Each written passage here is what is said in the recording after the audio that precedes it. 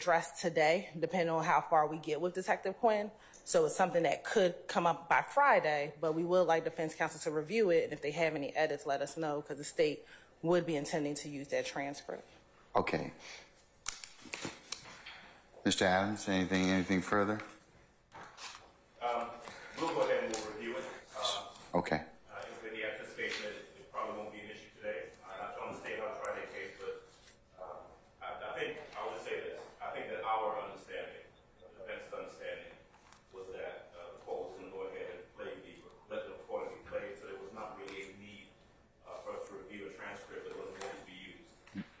Yeah, and you're right, sir. And I think that the state's telling you they're going to potentially ask the court to go ahead and consider the transcript. They're asking you all to review it for accuracy and edits. And of course, I'll accept any other objections at that point in time. And if I should decide to give or play the tape with the transcript as an aid, I'll give the applicable Uniform Superior Court rule tape and transcript instruction or admonition, okay? We'll go ahead and we'll review that. Okay, all right. Anything else? Nothing else. All right, let's summon our jurors, please. Just for the future, call could be we're having all sorts of connectivity issues, which affects our ability to look up case law and things like that. You had your own hotspot? I take it from that. I've always had trouble with my own hotspot. I would just suggest that redundancy is always a good thing. I don't know how the public Wi-Fi here is in the courthouse, but we have added a hotspot for you all's use only. And that's been working until today, at least in my experience. Well, something's happened today that it's gone down. I can't tell you why. I can only make a phone call and I can maybe inquire about that. So, Mr. Kearns, can you call Ms. Omana and the dependency and see if we can check on that? Yes, Judge. Okay, all right. Mr. Steele? Yes, was that it, Mr. Sharp? Yes, Your Honor. Okay. I don't know the context, so I'll just ask you, of course, since it came up. So.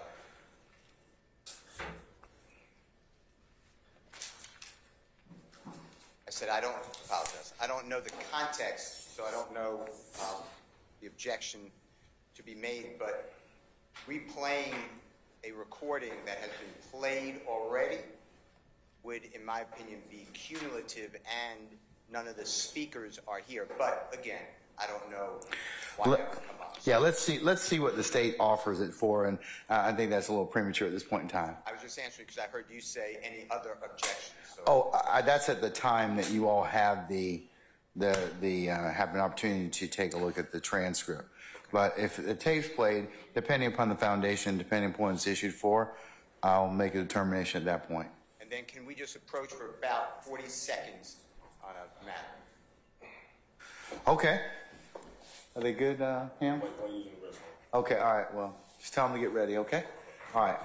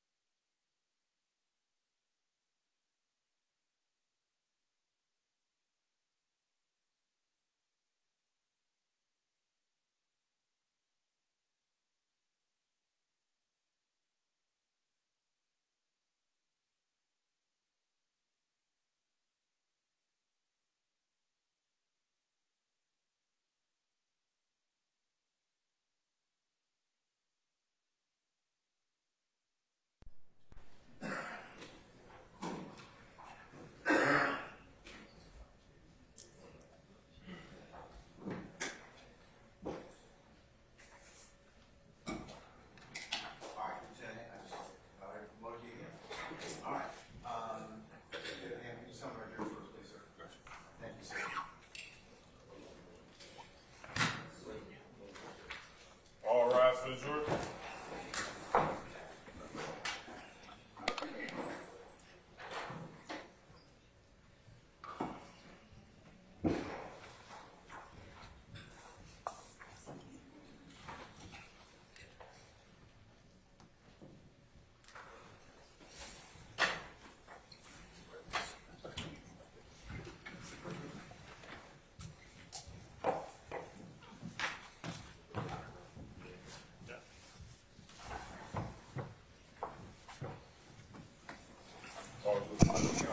All right, thank you, Deputy Ham. All right, ladies and gentlemen, please be seated.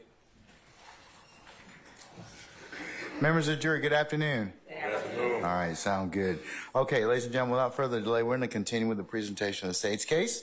So, ladies and sirs, I'll call you next witness. Thank you, Your Honor. The state calls retired Detective David Quinn. All right, summon Detective Quinn, please. All right, Detective Quinn, good afternoon, sir. Morning, Judge. Afternoon. All right, come on up to the witness stand, sir. And before you sit down, if you would be so kind and turn and face us, Deputy Ham, be sworn as a witness. Raise your hand. You swear affirm the testimony you're about to get afforded the truth, the whole truth, nothing but the truth, so you I do. may be seated. Can you state your first and last name with the spelling of both, please? David Quinn, D-A-V-I-D-Q-U-I-N-N. And good afternoon. How are you employed? I'm retired. What are you retired from? The Atlanta Police Department. And how long have you been retired from the Atlanta Police Department? Fully since 2019. Okay. And when you say fully, what does that mean? So I joined the Atlanta Police Department in 1985 when I was 20 years old. And I stayed until 2019. So I did 33 years and some change. After that, I got into the true crime TV business, which is what I do now. And tell the jury a little bit about your time with the Atlanta Police Department over those 33 years. Again, I hit the street when I was about 21 years old, 1986, after having been hired at 20. And I went straight to Zone 3. I don't know, Zone 3 was back in those days, southeast, southwest Atlanta. I stayed there 10 years in probably the highest crime district in the city at that time. After those 10 years, I don't know why, somebody sent me to Bankhead, and I went to the Zone 1 precinct, and I worked there for another 5. In my 15th year, after working those high crime areas, somebody promoted me to detective, and they sent me straight to homicide, which sent me right back to those same neighborhoods in Zone 3 and Zone 1. It's like going home. So. And let's talk about your 10 years being in Zone 3. Did you have the occasion to patrol the entire Zone 3, or were you assigned to a particular section of Zone 3? Well, I was assigned Zone 3A sector, which was that area around McDaniel Glen Housing Project, the Pittsburgh Civic League Apartments, Pryor Road, but there was a lot of bleed over. In other words, I wouldn't just work one specific area in the downtown Atlanta. I would also branch out as far as Gilbert Road, which is at the county line to Clayton County. So it was the busiest precinct at the time. So you kind of scattered all over. Okay. And you said it briefly, as a homicide detective, did you unfortunately have the occasion to investigate homicides within the Zone 3 neighborhood? Absolutely, every month, usually. And based on your time in Zone 3, if you could describe the Zone 3 community for this jury. Zone 3 in community, from the time that I worked it in the mid 80s, all the way until I was an old man in, the mid 2000s. It's a rough, busy neighborhood, but there are pockets of diversity everywhere. You may have truck drivers, you have doctors, lawyers, but you also have the quote-unquote marginalized communities that are also in Zone 3. So it's a mix. It's not one thing. And based on your interaction of having different type of community members within Zone 3, how would you describe the residents of Zone 3?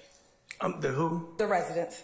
The residents are hardworking people. I grew up out there with them. I feel like, I am Zone 3 because I saw so many different generations get raised up out there. And I feel like I was only 12, I was a boy.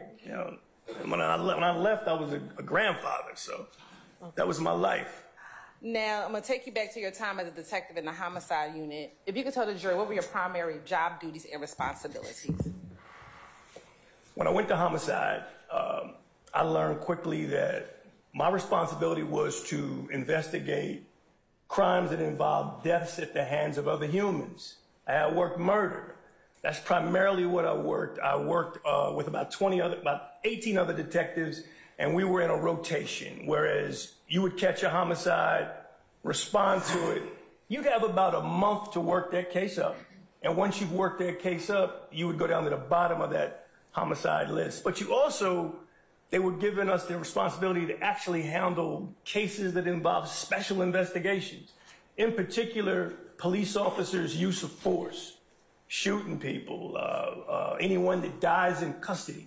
We handle those investigations. And sometimes we even handle corruption investigations on the department if, in fact, there was some kind of conflict in internal affairs.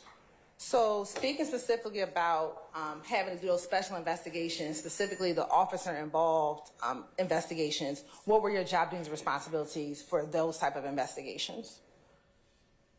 Well, I had to investigate whether or not an officer had the legal authority to use his gun in a deadly way. I investigated deadly force. And to your knowledge, is that responsibility of investigating officer-involved shootings still the responsibility of the homicide unit? You know, when I was on the way out, it changed gears. They decided to let the Georgia Bureau of Investigation handle those shootings. I guess they didn't want the actual agency to investigate itself. Somebody say something? I did, Your Honor. I said objection, speculation. I will objection. When you are assigned as when you are assigned an officer-involved shooting, if there is an underlying crime that occurred before the officer-involved shooting, do you investigate both the underlying crime and the officer-involved shooting, or are those two separate investigations? No, you have to work both. You've got to understand the reason why the officer was there in the first place, why he pulled his gun, why he used deadly force. Sometimes it's not involving a weapon. Sometimes it's physical force. So you must also investigate that crime as well. Now, in your experience as an investigator, do all investigators investigate cases the same way? Oh, no. It's just like any other walk of life. I mean, everyone has their own style. And usually your style comes from how you carry yourself in the street and your experience out there with the citizens, in this case, the citizens of Fulton County, City of Atlanta. Tell us a little bit about your investigative style. Everybody calls me old school. I'll overrule the objection, Mr. Steele. I am Atlanta, and I feel like every case I work is a story, and I've got to report back, the information from that story. I always say when I work my investigations, I want to have on a belt and suspenders. I want to make sure I got everything. And sometimes, commanders and supervisors don't like that. I mean, I take my time, slow and methodical with how I work my cases. I don't move very fast. Faces. I overrule the objection, Mr. Sharp. Thank you. You could say. That's pretty much it. I just try to keep, you don't get all the answers when you work in investigations like they do on TV. But what you do is you try to get as much as you can, and you miss things. I miss things on every investigation. And so you have to take your time to make sure you have it right. When you're conducting an investigation, generally, what type of evidence are you looking for, say for your homicide cases? What type of evidence do you want, are you trying to gather as a part of your investigation? I mean, first and foremost, I want eyewitnesses. I want humans to give information that could lead to some kind of inroads in closing this case. As I got older in the department, technology became a useful tool. We've always had fingerprints. You want fingerprints. DNA became a really big deal around 2002. I've watched everything change, but I always, with any kind of testimony that I receive from a witness, I want to get something to back it up, something tangible that'll vouch for this person that's an eyewitness seeing something. But I really like eyewitness evidence. A lot of people don't, but I do, because the community, that is the witness. Now, in your time as a homicide detective, have you had the occasion to interview suspects? Absolutely. And tell the jury a little bit about your interview style. I try to keep my interviews. Objection, relevance. Overrule, Mr. Sharp. Have a seat. I try to have conversations. I mean, from these conversations, I try to have them make sense. You know, I don't want it to be overbearing. Sometimes those conversations, those interviews can get heated, but you want to build some kind of rapport with the person, whether it be a witness or a suspect, and make sure you're getting good information. Your Honor. Do you have an objection, Mr. Steele? Yes, sir. What's the basis? All right, come on up.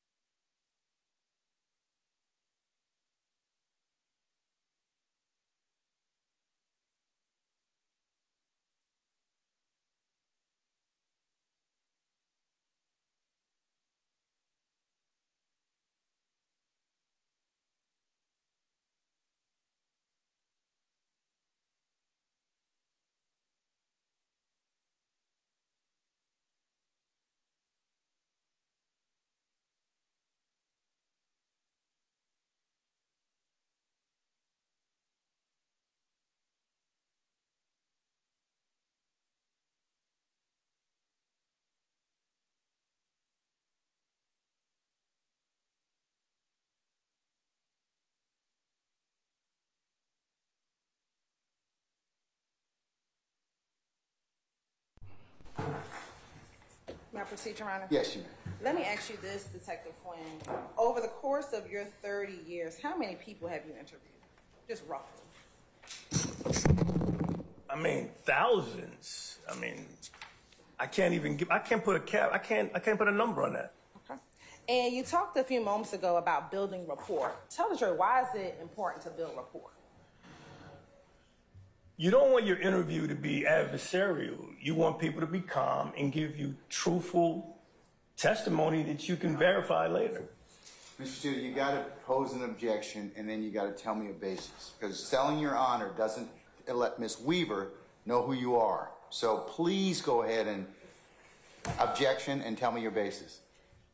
I have a motion. I have a motion. All right. Ladies and gentlemen of the jury, can I get you to step into your headquarters for just a second? Detective, can I get you to step outside for a minute?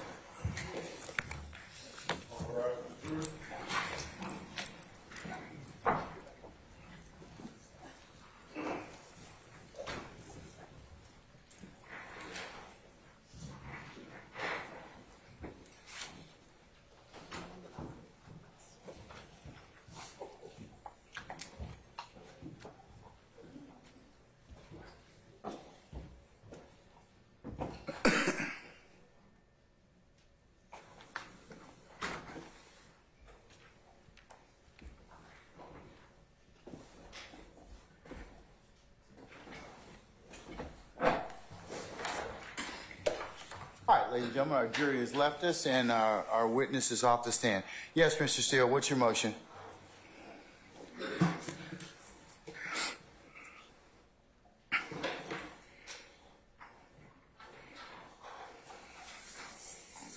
Your Honor, I tried to preempt it at the bench. It's exactly what I asked.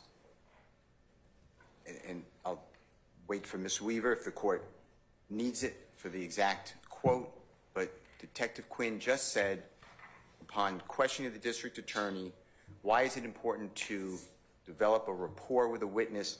And the answer was something to the effect of, to get truthful information. No witness can talk about veracity or truthfulness or believability of anybody, That's what I tried to say at the bench. That's the entirety of this testimony so far. I'm moving for a mistrial on Mr. Williams because this gentleman interviewed a big witness in this event. The only witness that puts Mr. Williams involved in this event. And now it's important to get truthful information. I don't know how you wipe that out. Are you going to tell the jurors, ignore that last comment? That's what you're going to say? And I warned it. And I was at the bench, and you did not want to hear from me more than you did. You told me to step back. But, Your Honor, I've been doing this too. I anticipated it wasn't that hard to do. I'm moving for a mistrial, and I did it at the proper moment. All right. Ms. Hilton? Your Honor, Have a seat, Mr. Sharp. Let her finish, okay? All right. Remember, the Harvey rule is still in effect, so have a seat. Okay, thank you. Your Honor, as it relates to Detective Quinn's response, he did not talk about a specific witness, truthfulness, or veracity. He said, in general, what I'm trying to do is to find the truth. And that is what you do in an interview. You're determining whether or not what the person who's speaking to you is credible, if they're providing credible information. Your Honor, even in this case, when you listen to the interview that has already been admitted, Detective Quinn already tells Agent Bean, I don't think you're being fully honest. So he's not talking about the veracity of any one witness. He hasn't even talked about any witnesses yet. So for defense counsel to deem or ask for a mistrial at this juncture, given this testimony, we're going to ask for you to deny. All right. I'm going to deny the motion. Summon our jurors, please. Your Honor, before the next question is asked, I have to review my motion. It's noted. I'll make a yes, and I'll preserve it. It'll be continuing. Mr. Shard, if you ask me that one more time, okay? No, I did. Listen. Everybody gets the same objection, okay? Unless there's something else. If you could turn your mic on. If you want to take it down, you have to turn your mic on.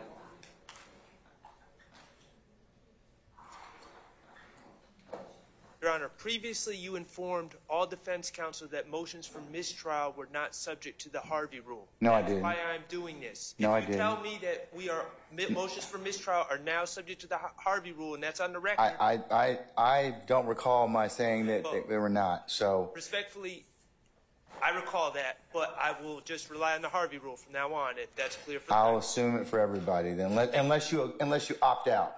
Thank you, Your Honor. And just in case there's any confusion about the prior testimony or the prior arguments that were made for motion in this trial, my understanding from the court's ruling today is that it applies to all defendants. Yes. Thank you. All right. Summon our jurors, please, sir.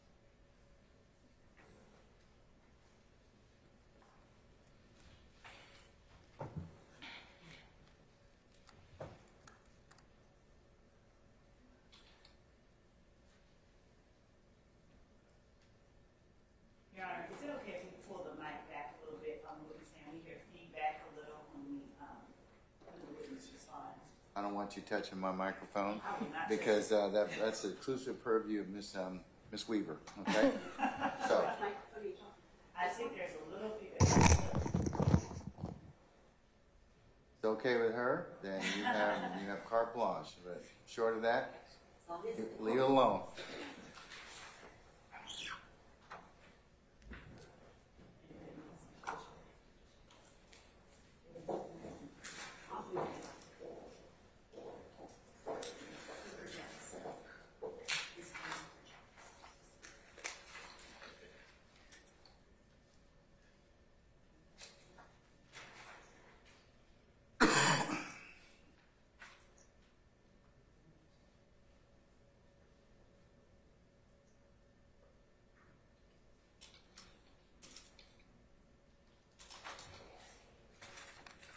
Your Honor. Sir. Would the court consider my previous request for a continuing objection now in the same bolstering? Yes. Irrelevant? Well, I'll just give you a continuing objection, okay? At this point. All right, Ms. Weaver.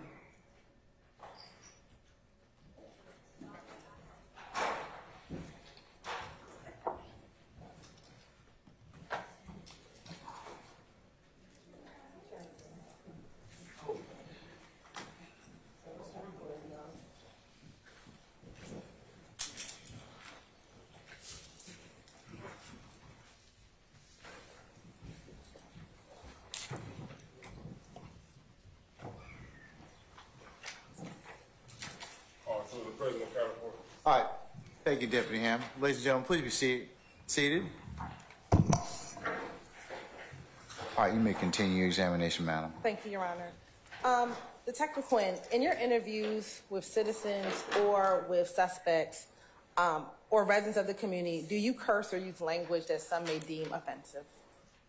I would think, yeah, my mother in particular. And is that just your style of talk and speech?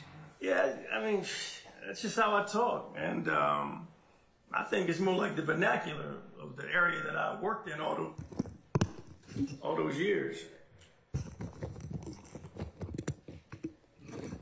I want to direct your attention to September 11th, 2013. Were you assigned to the homicide unit? I was. And did you have the occasion to respond to 2745 Old Hateville Road, Atlanta, Georgia, Fulton County? I did. And did you arrive with other officers? I did. Okay. Do you recall now who you arrived with? Well, I was riding alone, but other homicide detectives went to that scene. You had Detective Vince Velasquez, who's my longtime partner. You had Detective Summer Benton, my super. Is that me?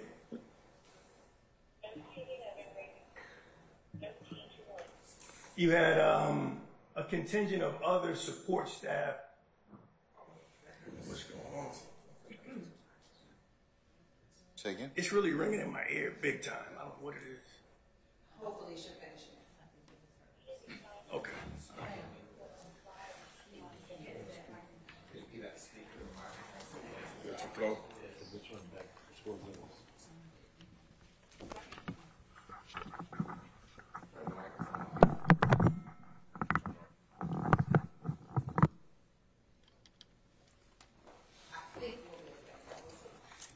I'm pretty loud. I don't think I need it.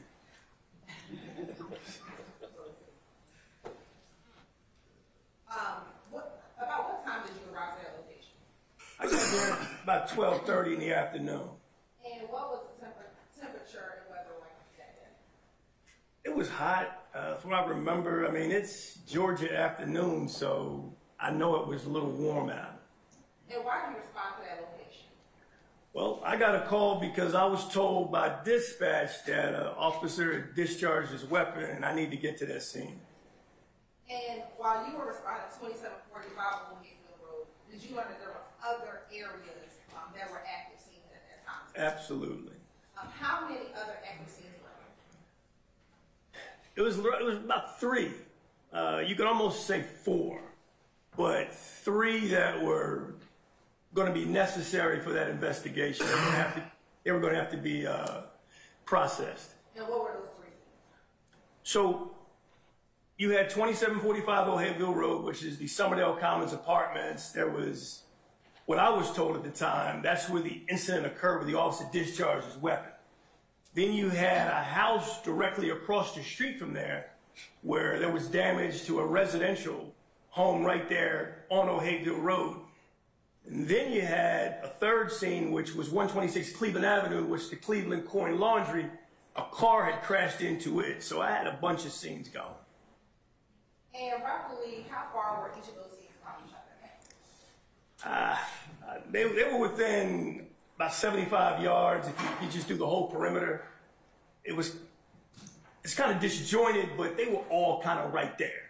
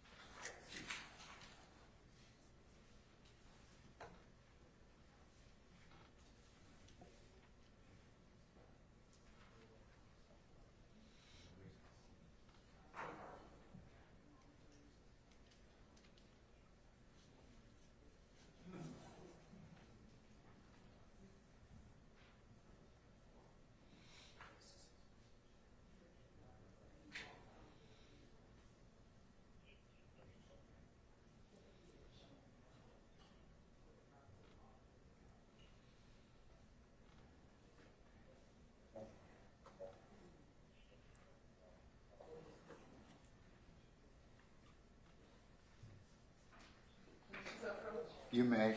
You've shown that document to defense counsel, Yes. correct? Okay. Marcus States Exhibit 158C. Good. Do you recognize Exhibit 158C?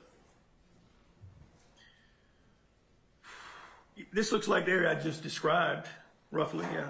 And is that a fair depiction of an overview of that area you kind of described where you responded to on September 11th, 2013? I would say so.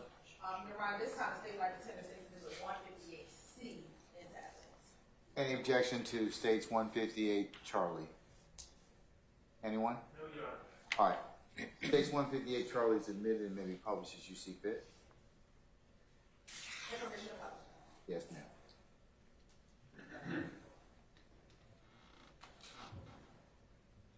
And looking at State Exhibit 158,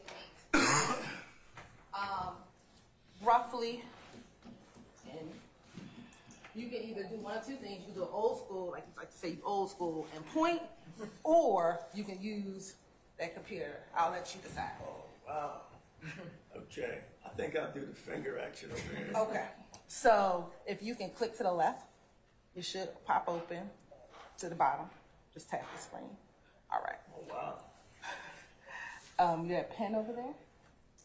To the left? Right here. Yes. That should give you a pen. Can you circle on there? Do you see where it says Summerdale Commons? Or Summerdale Apartments? Commons first. Wow. Hold on. And then Summerdale Apartments.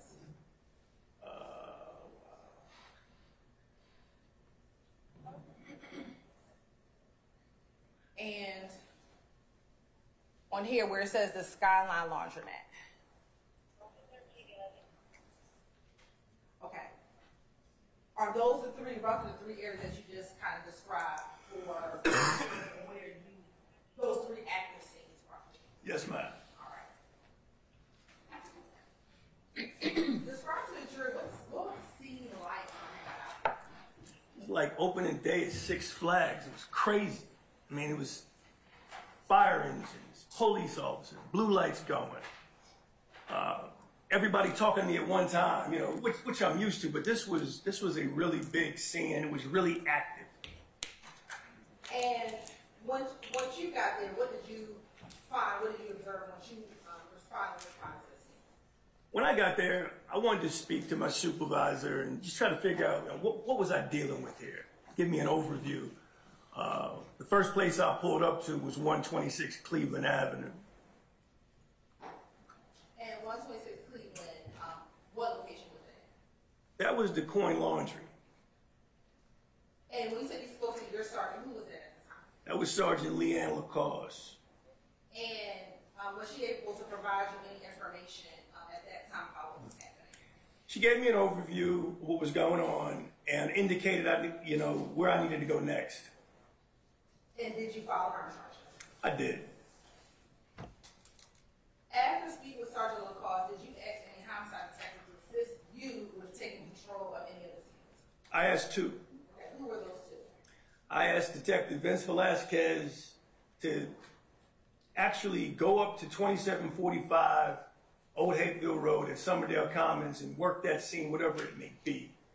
I then asked Detective Summer Benton if she could handle the 126 Cleveland Avenue. I mean, we had a car that had crashed into a building. I wanted her to handle anything related to that evidence. And did you yourself note anything, any evidence you found at 2745 Old Hapeville Road or 126 Cleveland Avenue? Well, when I went up to 2745, there were shell casings all over the ground.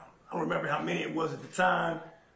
Clearly evidence of a shooting. There was a disabled front gate. This really nice mechanical gate had been destroyed, and it looked like fresh damage. And I wanted Detective Velasquez to take his time and go through that and report back whatever his findings were. And was he able to do that for you? He was. Now, while you were on scene, were you made aware of any individuals that were detained? I was. Okay. How many people were detained? 3. And who were those individuals? I was told that it was a Frederick Prothrow, Walter Murphy, and an Adrian Bean. Out of those 3 individuals, were you aware if any of them had injuries? Oh, yeah.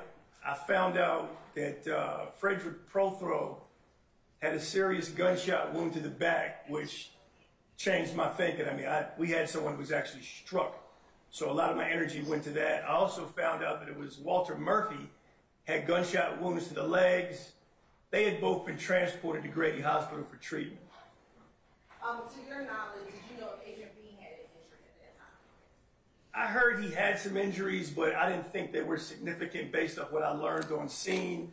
I wasn't even sure at the time if he went to the hospital. And you said that both Mr. Prothrow and Mr. Murphy went to the hospital. What hospital did they go to? Grady Memorial. And did you have any investigators go to Grady Memorial Hospital to speak with Walter Murphy or Frederick Prothrow? Yeah, I have my partners, Detective A.B. Calhoun and Detective Tracy Lewis. They would go down there and try to see if they could give me some feedback on what kind of injuries I was dealing with. I was really concerned about the brother that was shot in the back. They said the brother. When you say the brother, what did you do? I'm sorry, Frederick Prothrow. And did you interview anyone while you were on scene? Yeah, I did. Okay. Who did you interview while you were on scene at 2745 Old Hapeville? This young man by the name of Flores. And I interviewed the actual officer that discharged as well. Did you interview anyone else?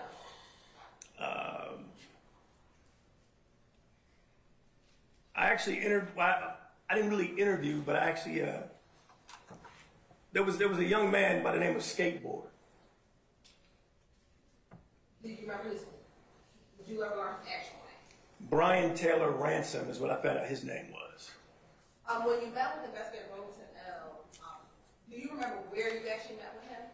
So because this was a major scene, they pulled out all the stops. They brought out what's called the mobile command vehicle. This is an air-conditioned camper where they put the officer that's been involved in the shooting away from everyone. And when I walked into the camper, this mobile crime unit, he's in there with his lawyer. So I was, his union lawyer, the officer. And was he able to provide you information that assisted or helped you with your investigation? He gave me some understanding as to why he discharged his weapon. We agreed on scene that he would come back the next day with his attorney and give a formal statement at the homicide office. And after speaking with investigator Robertson L., did you determine if there was an underlying crime that you need to investigate in order to determine if he was justified in firing his weapon? There was a shooting that prompted Detective Robertson L. to discharge his weapon, as he told me. At that time, it was only an aggravated assault type investigation. We didn't know what else it may entail, but he responded to gunfire on a citizen.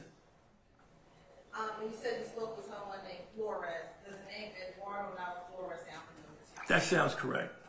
How were you first made aware of this information? Sergeant Leanne Lacoste told me that... I'm sorry, who said That was Mr. Steele. Yes. were you made? I'll sustain the objection. Let me ask you this: were you just made aware that there were witnesses you saw? Yes.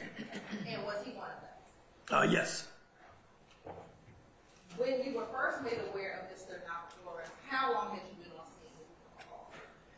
I've probably been out there about 15, maybe 20 minutes because I was walking around at each scene. That's an estimate from 10 years ago. To your knowledge, did any other officer speak with him prior to you speaking with him? Somebody did, but I don't remember the name. Whoever spoke with him, do you know they recorded that first interview or that first interaction? I didn't know any recordings with him other than the one I did. And when you interviewed with him, was that your first time speaking with him? Yes. Can you recall, God bless you, can you recall where on scene did you interview him? I interviewed Flores at the 126 Cleveland Coin Laundry, right on the hill overlooking all the mayhem down there at the bottom where the car crashed.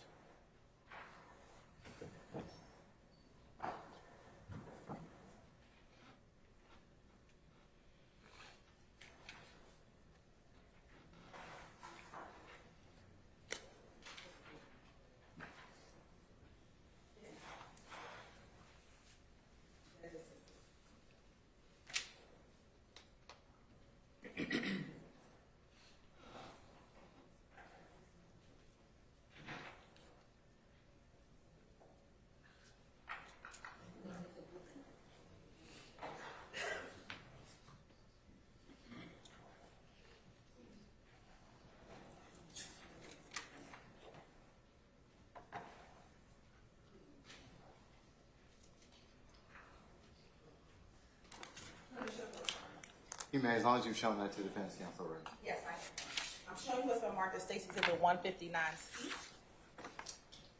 If you can take a look at Stacy's Exhibit 159C and tell me if you recognize that area that depicted Stacy's Exhibit 159C. This looks pretty much like the 126 Cleveland Avenue location where the laundry was.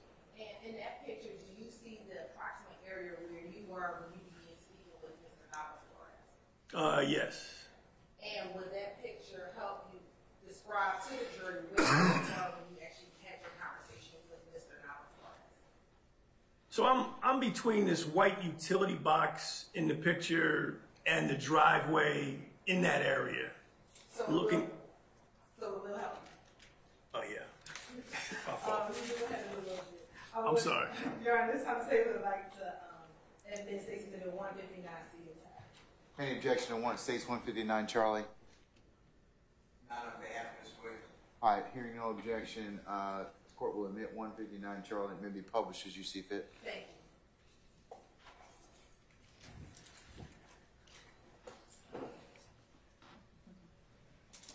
And Detective Quinn, you should be able to erase those circles. So when the next picture comes up, You know, I'm probably have to go back to the stick. That confused me. Where's the stick at? All right. Yeah, this is better. Now, if you can go ahead and just tell the jury what you were just referencing about where you were when you had that conversation with Mr. Nava. I'm in this area right around here where this cracked sidewalk is and this utility box. And when you met with him, did he approach you or did you approach him? He approached me. He came up to that scene. I mean, everything was cordoned off. And some kind of way he got into the scene.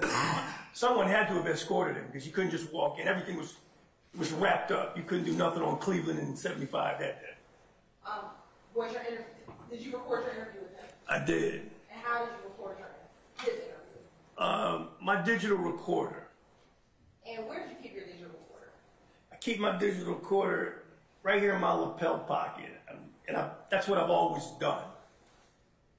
And do you generally record all your interviews with a pocket recorder? Yes. For the most part, yes. And why do you record your interviews?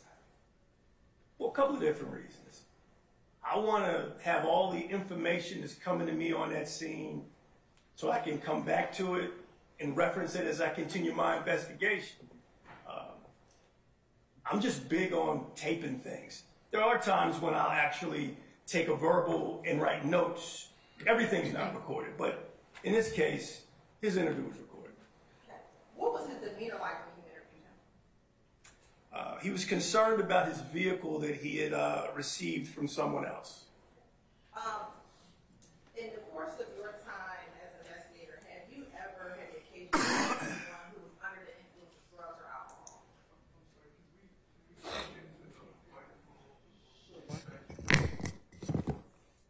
As an investigator, have you ever had the occasion to interview anyone who was under the influence of drugs or alcohol? I mean, throughout my career, almost every day. Okay. Did Mr. Nava Flores appear to be under the influence of any drugs or alcohol when you met with him? Not at all. He was clean. Did his eyes appear to be glossy as if he was high or anything like that? I didn't see it. Okay. Was he able to speak with you coherently? Clean as a bell. When you first met with Nava Flores, were you aware if he had given a different version of his involvement in the case to another officer? I did hear that. And based on your interview with him, did he advise you what he told that initial officer? Yes. Did he then advise you that the version he was telling you was now, in fact, what he had actually... Your Honor, I oppose the objection. I sustain the objection. Your Honor, this time I'm impeaching Mr. Nava Flores from what his testimony. So you have your witness on direct, madam. So you're going to need to ask. Was he able to tell you about what happened on September 11, 2013? He was. Was he able to tell you why he was over at Cleveland Avenue? Yes, ma'am, he was. Was he able to tell you who he came with on Cleveland Avenue? Yes, ma'am, he did. Was he able to tell you why he was in the Cleveland Avenue area? He did. Was he able to tell you whose car he was in? He also told me that. What about what car, who he gave the car to? Yes. Was he able to tell you if other people entered the car that he had given to someone else? He did. And was this entire interview captured on that audio recording? Absolutely. And have you had the opportunity to listen to this audio recording in preparation for your testimony here today? Yes, ma'am. Permission to approach, Your Honor. Have you shown that to the defense counsel already? They have received it, Your All Honor. right. I'm going to show you what's been marked as State's Exhibit 160C. Tell me if you recognize State's Exhibit 160C. This is the Eduardo Nava Flores interview. It's even got my initials on there. And have you had the opportunity to listen to that interview again in preparation for today? I have. And did that appear to be the full interview that you had with Mr. Nava Flores back on September 11, 2013? That's it. All right. Your Honor, this time the state would like to tender State's Exhibit 160C into evidence. Any objection to State's 160, Charlie? On behalf of Mr. Wood. All right, hearing no objection, 160C is admitted, and it may be published as you see fit. Thank you, Your Honor. 160C. You're welcome.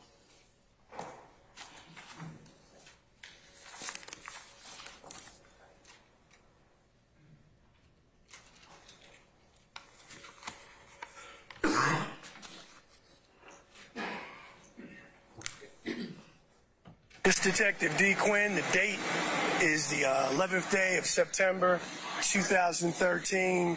I'm currently at the intersection of Macon Drive at Cleveland Avenue. For the record, sir, what is your full name? My name is Eduardo Flores Nava. All right, Mr. Flores Nava, give me your date of birth, please. It's February 2nd, 1990. Okay. Now, we've been working a crime scene over here involving an officer-involved shooting. You just walked up minutes ago. Explain to me why you walked up here.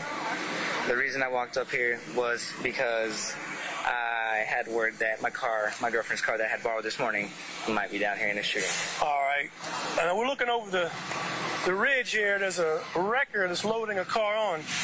Is that Nissan Altima, burgundy in color, the car that your girlfriend allowed you to use today? That is the car. All right. Can you tell me anything about the car, anything specifically on how it may have arrived up here? The only way I can think of is that we were... Who'd you give the car to? That's all I want to know. I did not give the car personally to anybody. Okay, well, who did you allow to get your car? Brian, my friend. He's the one that pointed me this direction. He's the one that had pretty much me here thinking that I was just going to grab... Okay, maybe. listen to me. Listen to what I'm saying. Brian has told us that some guy asked to borrow the car. You let him borrow the car. If we keep going around this circle, we're going to have a long night. Let's have a short night. I'd like to go home and get a cold Peroni later on, after this is all over. So tell me and describe the person, if it's true, you lent the car to. Right. That's all I want, so we can let you go. I don't want to interrogate you and do the hot lamps and all that shit. Right. Let's get it done now, brother. Right. I got pointed this direction. I was lost. I actually do not know any of these streets' names whatsoever. I buy that. Right. And he was pointing me in directions. I trusted him with the car. He said, can I borrow your car? Yeah. I've let him borrow the car. Brian. You let Brian borrow. Where are you when you let Brian borrow your car? I have just exited the door at what direction that the officer just... Now, Sergeant Swartz just took you down to 2233 Macon Drive. Is that where you were when your car disappeared? That's where I was when I was disappeared. I was in the car. Who did you give the keys to? Brian. You gave them to Brian. Do you know who Brian gave the keys to? Brian handed them over. 4 people got in the car like this. Who's the guy you saw Brian give them to? I don't remember, sir. Can you describe him? Scattered. If it was any of the guys that I just described, it was the guy with the white T-shirt and the short hair. Was it short hair? It was short hair. Shorter than mine or short as mine? It was probably as short as yours. Okay. And if anything, what do you do now after the car's been lent out? I think about it. Who asked to get the car? Brian. Okay. And he turns around to me and he says, it's cool. It's cool to let this guy borrow the car. Did you know where he was going with the car? No, but whenever 4 black people jump in my car in the middle of Atlanta where I don't know where I'm at, I don't think I... So how many black people got in your car initially? There was 4. You saw 4 get in your car? Yes, there was 4. Okay, they were all males? They were all males. Okay, 4 black males. And you've described... And now at this point, whenever they're in my car, I'm not trying to say nothing. I'm not, because there's still some people at the house.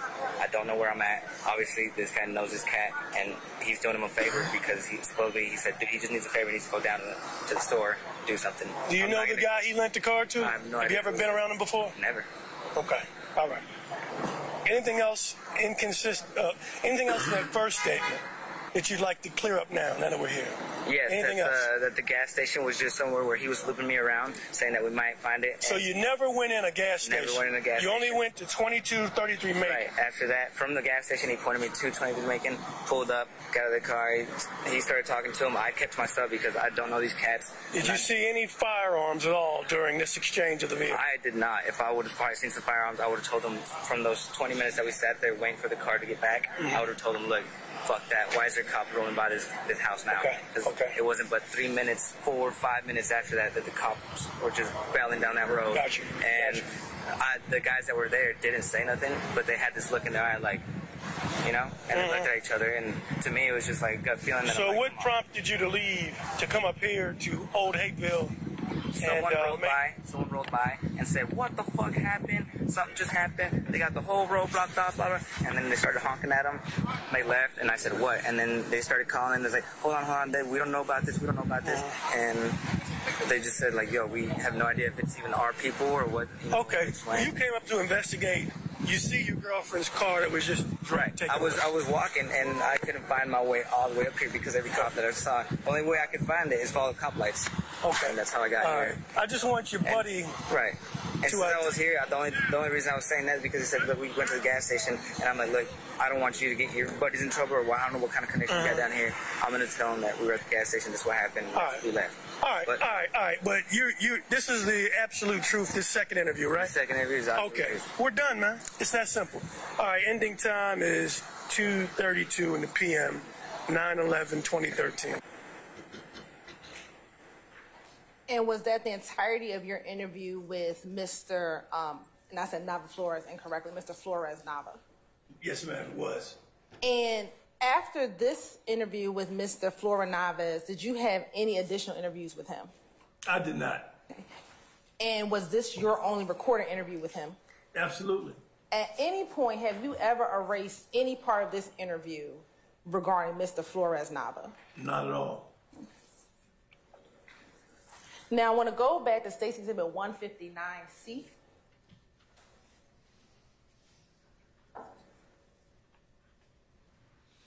Oh, sorry, 158. 58. Looking at State's Exhibit 158C, do you see roughly the area or Macon Drive on this particular map?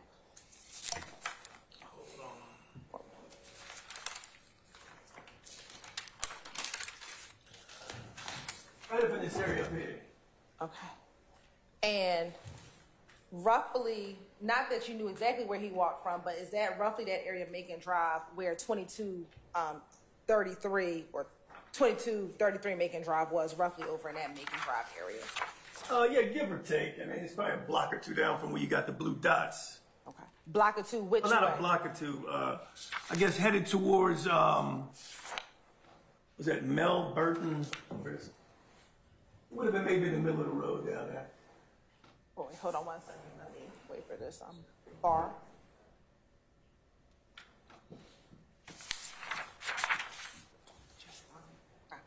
If you could show us again roughly where.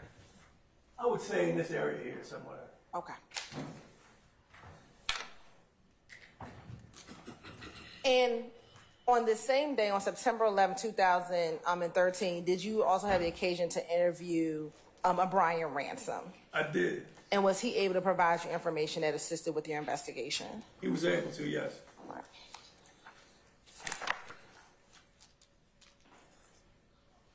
Now, looking at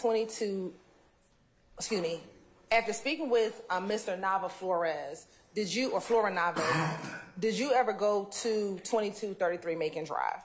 Yeah, I wanted to go there and see, get a feel for what he was talking about, where he came from. And while you were down there, did you see or speak with anyone? I did. Who did you speak with? Miss Courtney Bean. And to your knowledge, who was Courtney Bean? She told me, she was the wife of Adrian Bean. And what, if anything, did you say to her about the investigation that you were currently working? I was working a police shooting, and I had some questions about her husband's involvement. Okay. Now, on September 11, 2013, did you canvass the area? I did. And what does it mean to canvass the area? I had a lot of things going on. So I've got Velasquez doing the crime scene in 2745 Old Hayville. I've got Summer Benton, she's down there grinding at the scene at the laundromat. I got people at the hospital.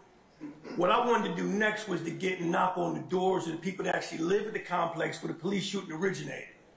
And so it was during the afternoon hours. You strike out during those times of day a lot of time. I still wanted to knock on those doors to make sure someone didn't hear or see something I could use in this investigation. And after canvassing the area, did you get any information that assisted you with your investigation? It was sparse. I mean, I knocked on like 18 doors that were in close proximity to where Velasquez had been working his scene. People heard shots. People heard what they believed to be pops, things of that nature. That was good for my notepad, to know what I was dealing with. But I had no clear-cut witnesses that saw anything pertinent to the shooting.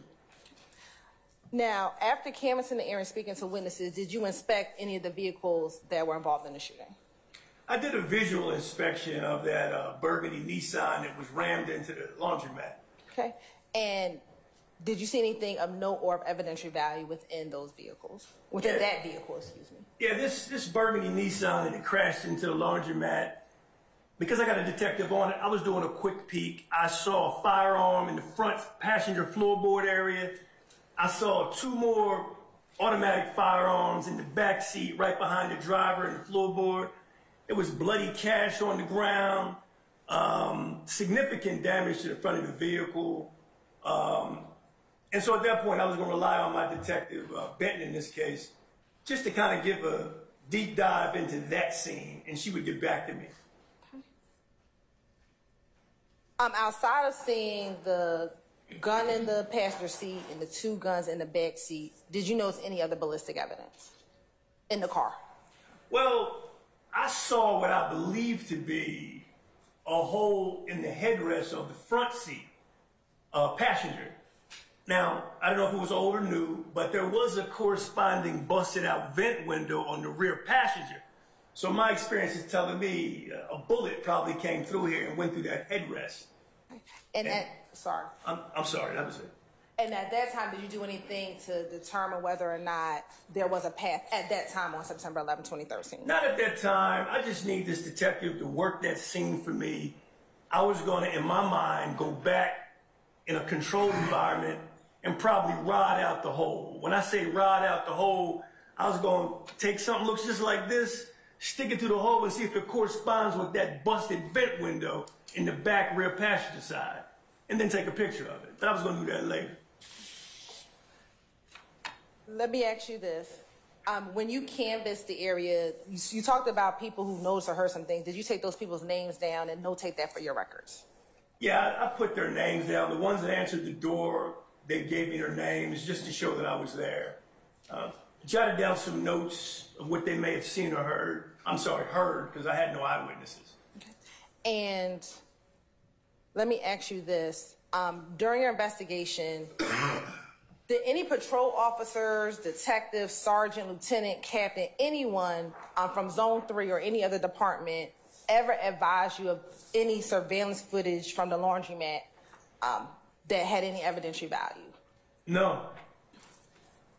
During your investigation, did Detective Summer Benton, who you assigned to process 126 Cleveland Avenue, ever advise you that a patrol officer, detective, sergeant, lieutenant, captain, or any major from Zone 3 or any other department gave her any information about surveillance footage from the laundromat that had any evidentiary value? No.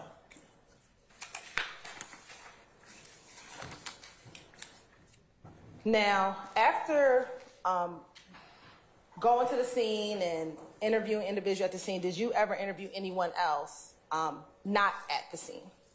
Yes. Who? Derek Dotson. Where did you interview Derek Dotson? I did it at the homicide office that same day. And what was his demeanor when you interviewed him? He was lucid. He was clear. He gave me information about what happened to him. Okay. Was he able to tell you, and don't tell me what he said, but was he able to tell you if money was taken from him? Yes. You're right, I'm asking if he was able to tell him that, not what he said.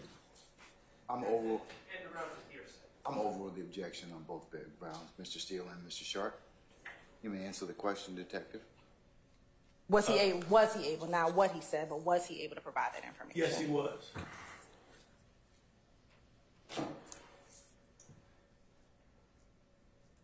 When you interviewed Derek Dotson, to your knowledge, did Detective A.B. Calhoun observe that interview? Yes, he did. With Detective Calhoun, to your knowledge, was he responsible with inventorying that money that you said was found on the ground outside of that red car? He was. Okay. And after you spoke with Derek Dotson, was Investigator Calhoun able to tell you how much money he inventoried? Yes. How much money did he inventory? $970 cash. And Your Honor, Detective Calhoun did testify previously.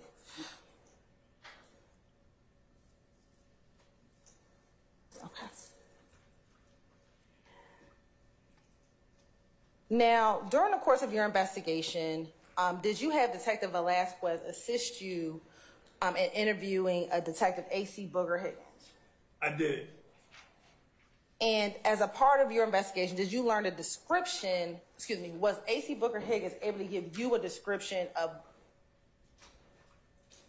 let me back that up. What was your understanding of A.C. Booger Higgins' role in this investigation?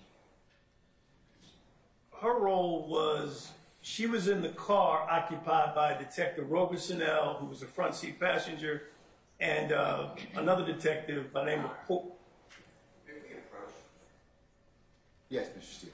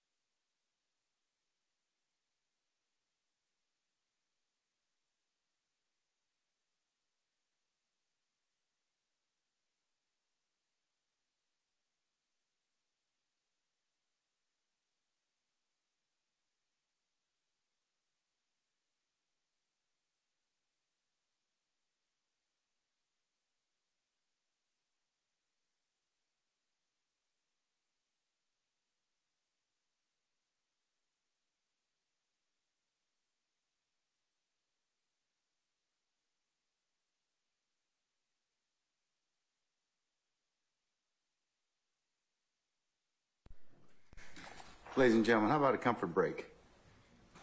Let's take about 10 minutes, and Detective Quinn will go ahead and let you take a comfort break as well. Don't discuss testimony of anybody except the attorneys in this case. Ladies and gentlemen, we'll see you back in 10 minutes. All rise.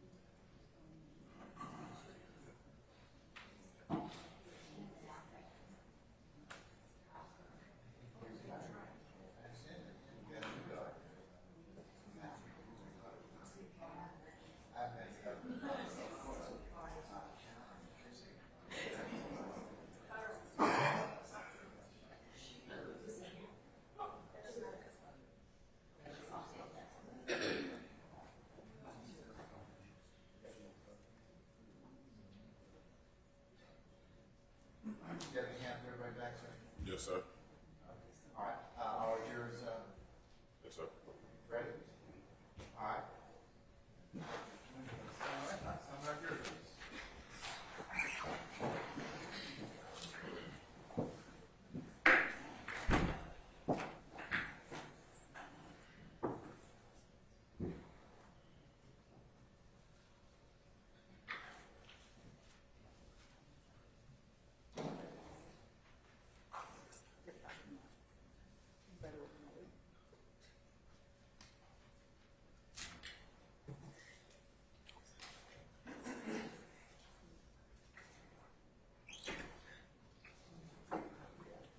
All right, for the jury.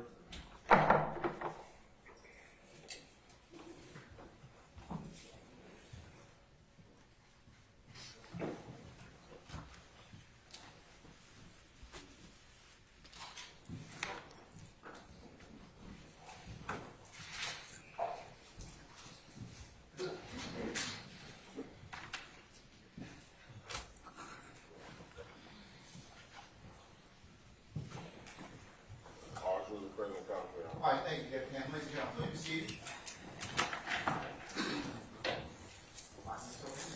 Thank you, Your Honor. Detective Quinn, when we left off, we were getting ready to speak about Detective Booker Higgins, but before I do that, I'm going to show you what's already been admitted as State Exhibit 108C. When we reference Derek Dodson, that's the individual that you met with at the homicide unit. Yes, Well, minus the black screen across his face. I recognize. Just okay. Now going back to Detective Booker Higgins, what was your understanding of her involvement in this case? She was on scene at the time when Detective Robinson discharged his firearm. Right. And when you had Detective Velasquez speak with Booker Higgins, did she provide a description of a driver of the vehicle that was involved in this incident? She did, yes. Okay. And what was the description that was given? She gave a description. Yep. Your Honor, Detective Booker Higgins has already testified, so it's not hearsay. Said it was a. I will overrule the objection, sir. I will overrule the objection. Thank you, Your Honor. Go ahead. What was the? Said it was a female driver. Okay. And did that female driver have any particular hair color? I think she said pink. I'm not really sure. I can't remember exactly. But Now, at this point in your investigation, were you now looking for a woman as a part of this underlying assault that you were investigating? absolutely. Now, during the course of your investigation, did you also have the occasion to interview a Leonard Pass? I did. And was he able to give you information that assisted with your investigation? He did. All right.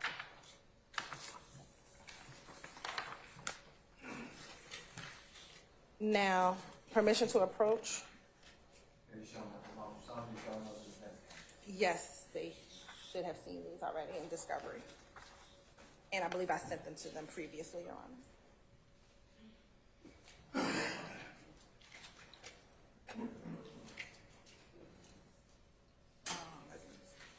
These are definitely on the discovery.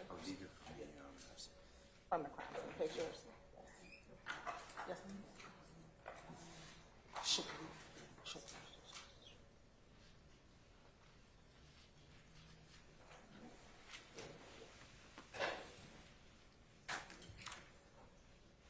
I'm going to show you what the mark 6 is in 111 and 112C.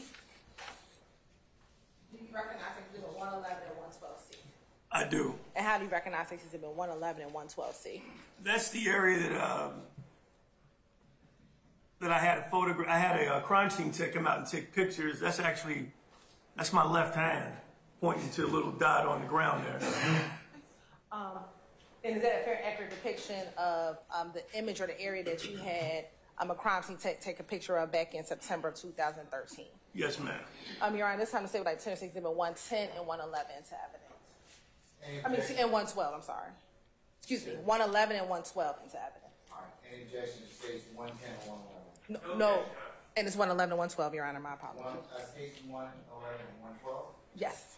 All right, station 111 and 112 were admitted and published as you see fit. Thank you, Your Honor. You could publish. I'm going to actually first start with what has already been admitted, State's Exhibit 110C.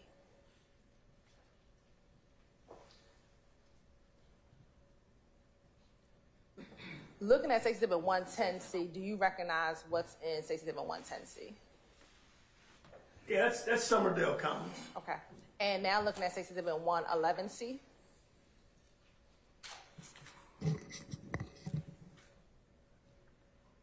And looking at 112C. Is that your hand that you were just referencing that's pointing at something in the ground? That's me. Yeah. What exactly were you pointing at the ground? That was what was believed to be impact from a projectile from a gun, a bullet. Now, during the course of your investigation, did you ever attempt to speak with yourself, either Frederick Prothrow and Walter Murphy? Yes. And were you able to speak with them? No. During the course of your investigation, did you ever meet with the owner of the red car that was used in the armed robbery? Yes. And if you can recall, about when in your investigation did you meet with her? I know it was a couple of weeks after, I'm going to say the latter part of September 24th or 25th, maybe. Okay. And I said her, do you recall what her name was? Maricela Cisneros. And was she able to tell you information about her vehicle? Was she able to give you information about her vehicle, specifically who she had let borrow her car? She was. Now, during the course of your investigation, I think you talked about earlier going to do the rodding of the vehicle. Yes, ma'am. Right. Did you ever actually do that with the car? I did. Right. And when did you do that? Do you recall? I don't remember the date. I know it was within the week. I had the car sent to what's called the homicide cage, a protected area we put vehicles in for further processing. My goal was to understand that hole in that passenger side front seat headrest. Did you, when you processed the vehicle, did you, or did the rodding in the vehicle, did you find any shell casings within that vehicle? I did not. Mr. Steele?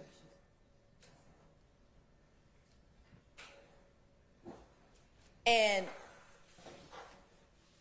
understanding what you knew at the time that you processed your vehicle, was that a surprise for you that you did not find any shell casings inside the vehicle? I mean, it wasn't a surprise. I mean, shell casings are fickle. You don't know where they're going to go. You don't always find them. Okay. In a moment, I'll be showing some pictures that I've already shown the defense counsel, but I'm re-showing to them again.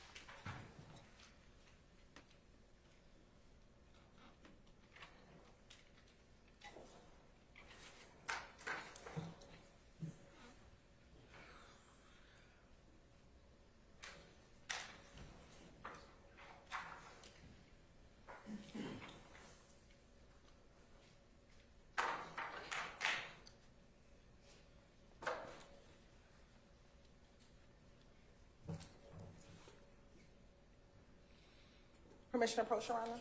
You may have. I'm going to show you what's already been shown in the defense counsel, 161 through 174C. If you could take a moment and look through 161 through 174C.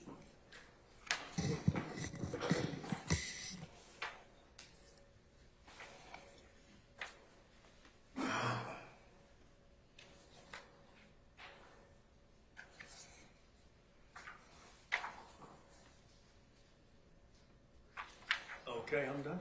I'm looking at Exhibit 161C through 174C. Do you recognize those pictures? Yeah, that's that burgundy Nissan Altima that was in the homicide cage that I wanted to get those rides through. Okay. And are those pictures of the vehicle at the homicide cage? Yes, ma'am. And do those pictures appear to be a fair and accurate depiction of the car at the homicide cage when you went to process or do the ride out of that vehicle? Yes. Your Honor, this time the state would like to tender Exhibit 161C through 174C into evidence. Any objection to stage 161C through 174C? On behalf of Mr. Williams, Your Honor, hearing no further objection, the court will admit 161 Charlie through 174 Charlie, and they be published as you see fit. Thank you, Your Honor.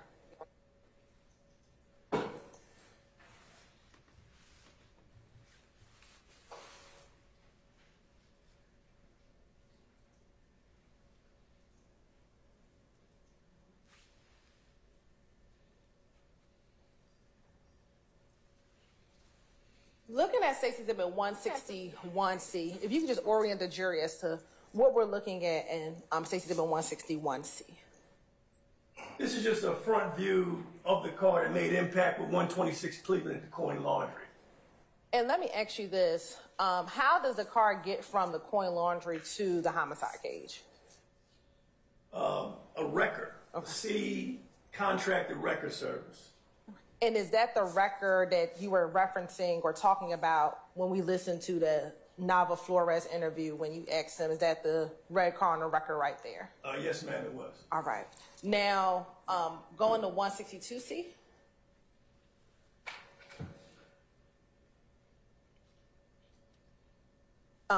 Is that appear just to be another angle of the vehicle inside the homicide? That's the question. What's in State's Exhibit 162C? It's just a front end view of where that vehicle made impact with the laundromat. All right. 163? That's the rear trunk compartment of the same vehicle and a rear view. All right. And looking at 163C, is the top of the trunk on the car? The actual roof of the trunk? I don't see where it is. I'm not seeing it. Okay. Looks like it's just off. Looking at State's Exhibit 164C, what are the jurors looking at 164C? This is that area of concern for me. Again, I'm investigating the actions of a police officer using deadly force. That's what my mind is. That vent window, the rear passenger view is what I'm concerned with and how it may correspond with that headrest of that front seat. I got a man shot in the back. I got to explain that. Okay. And looking at State's Exhibit 165C. That's a closer view of that same rear passenger vent window. You can also see the airbag deployed from the driver's side. 166. See? That's another view. We're getting closer. You can see that defect to the right side of that headrest. That's my area of concern. That's a through and through hole, and that was of paramount concern to me at the time. Now looking at 167C. That's going to be the rear passenger compartment of that burgundy Nissan owned by Miss Cisneros. You can see blood transfer. There's some items on the floor. Now, at the time, did you request for any testing or anything to be done with the blood that was in the backseat of that vehicle? Not the blood, no. Why not? I didn't think it was. I mean, I knew I had a shot person in the back seat, so I wasn't going to send off to the GBI and make sure that was blood. I mean, they don't, anyway. All right. 168C. What are we looking at 168C? Well, this is a very rudimentary, not very scientific. It's just a brother taking the stick, that's all I did, and running it through that hole, because I'm trying to tell this story. I'm working this deadly force case, and I want to make sure that was going to be a path of a possible bullet fired by the Atlanta police. And at the time when you're doing this, did you have information of the officer shooting into or in the direction of the vehicle? Based off his statement, the way he broke it down, I had pretty good idea exactly what happened. Okay. Looking at State Exhibit 169C. What are we looking at State Exhibit 169C? This is going to be an interior view of the same information, those rods. I've actually got them now going through, showing the trajectory, which corresponds with the wound that the 6'8" Mr. Frederick Prothro had to his back. Thank God the brother was 6'8", or it would have been in his head. And outside of that bullet hole in the vehicle, did you notice any other bullet holes within the vehicle? I did not. Okay. Looking at State Exhibit 170C. It's another closer view showing the trajectory. That hole where it originates at the rear of that headdress, it's actually coming through. And I believe that is the wound that Mr. Frederick Prothro received from the Atlanta police. Looking at State Exhibit 171C, is that just another close-up? That's just another of the same. All right. 172. It's a closer view of the rod actually coming through the headdress. Okay. And 173. And again, 174. 173 is also the very same thing.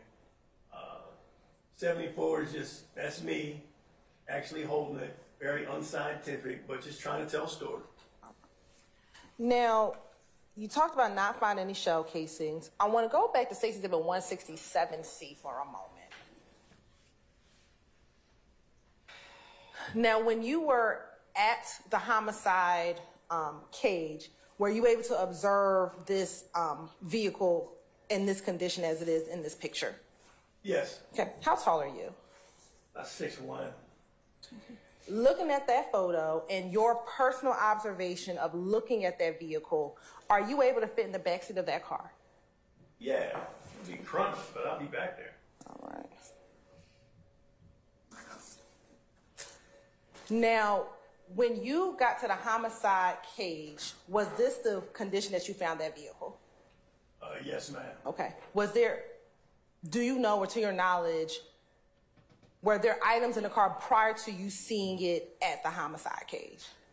On the 126 Cleveland Avenue address, there were 3 firearms that were of particular concern to me, which I had collected by the officer I delegated, or the detective, Summer Bent, to collect.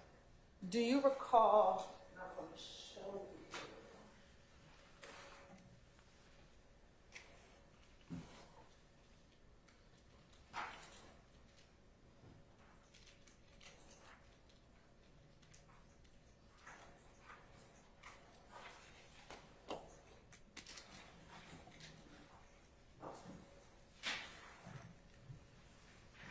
I'm going to show you what's been admitted as Defense Exhibit JW 158, 59, 160, and I believe it's going to be through 169. Sure.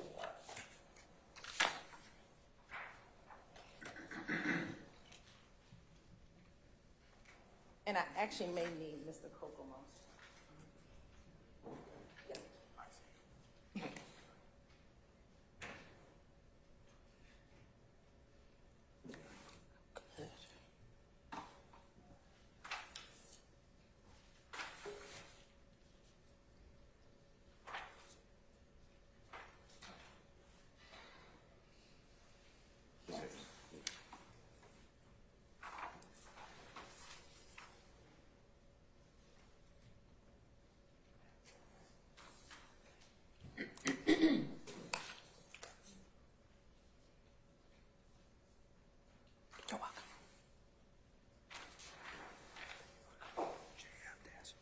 he has to. Okay, thank you. Thank you.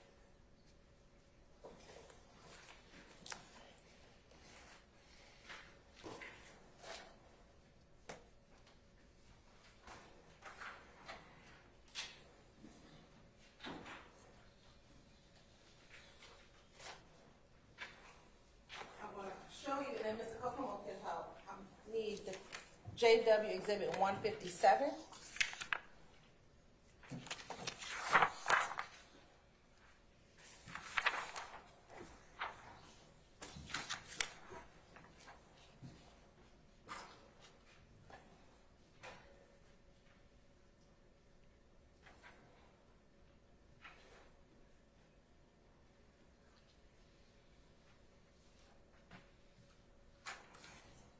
Looking at Exhibit 157, do you recall seeing those items while you were back at the crime scene, like on September 11th? I don't remember seeing them. I mean, and I wasn't looking for them. Honestly, I mean, I delegated that out. Had a lot going on. Those guns were of importance to me at the time. And this is the city that you delegated out to Summer Bay. Yeah, I mean, you can't do it all. You've got to depend on the people you work with to actually, execute what you needed to do. I'm in the fog of investigation. I need help, like anybody else. So I want to look at 157. Looking at Stacey on 157, can you describe to the jury how that toolbox is positioned? Is it laying flat on the seat, or is it kind of raised up a little bit? It looks like the front end of it is on the seat, and then it's propped up against the back of the back seat. Looks like the driver's side back seat. And is the blood underneath the toolbox? Yeah, I see some transfer of what appears to be blood, yeah. And to your knowledge, do you have any idea how the items got on the seat, or if those items were actually in the toolbox prior to this picture being taken? I don't know anything about that. All right. That's it. Thank you so much.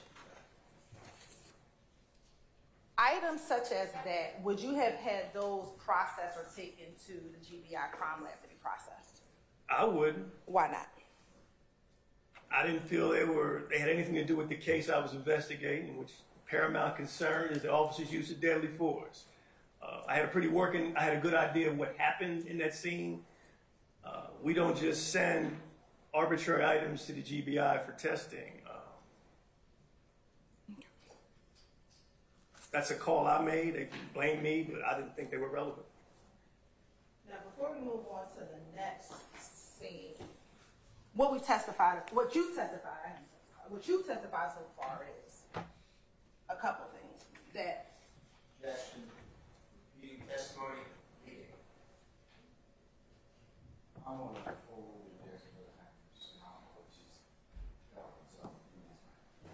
When did this incident occur? 9/11/2013.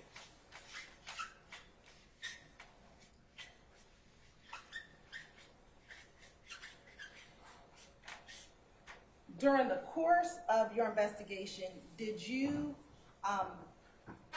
get jail calls in this case? I did. Okay. Tell the jury a little bit about what are jail calls.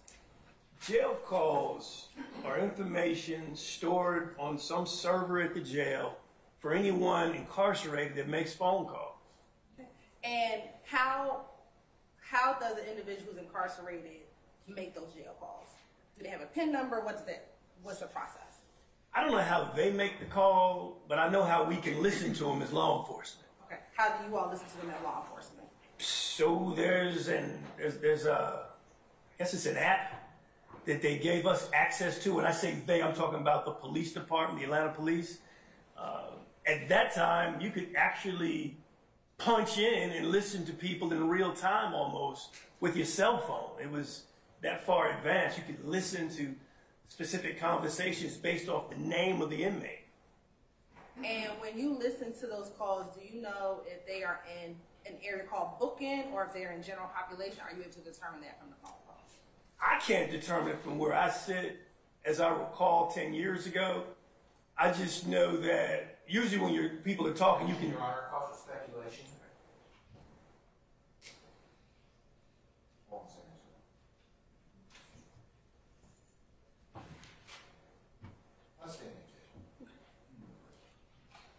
Have you had the occasion to have or listen to calls that individuals make when they first get into the jail?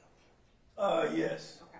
And then listening to more calls once they've been in jail and maybe have gone to the general population? Yes. All right.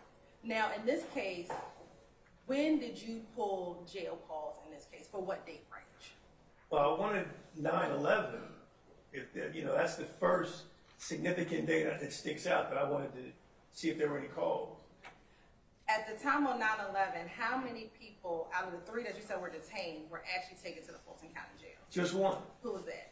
Adrian Bean. And did you pull the jail calls for Mr. Adrian Bean? I did. When did you actually start listening to the jail calls? It was several days. I think around the 16th, if I'm not mistaken. Would you have put that date in your police report? Yes. We're looking at a copy of your police report, help refresh your memory as to when you started listening to jail calls. Okay. Okay, is that yes? Yes. Okay.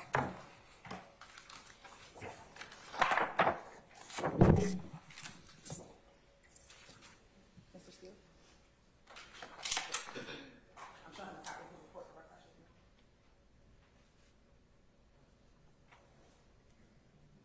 I'm going to show you what's been marked as State's Exhibit 178C. Just flip through that and tell me if you recognize State's Exhibit 178C. Yeah, I recognize this as my supplementals. And is that a fair and accurate depiction of your supplementals regarding this case, the officer involved shooting? Yes, ma'am. And again, we're looking at a copy that helped refresh your memory as to the date in which you started listening to jail calls. Okay. And I'll specifically direct your attention to page 30 of 47. At the top and at the bottom, it might say 42. You said 47. 30 of 47. 30 of 47.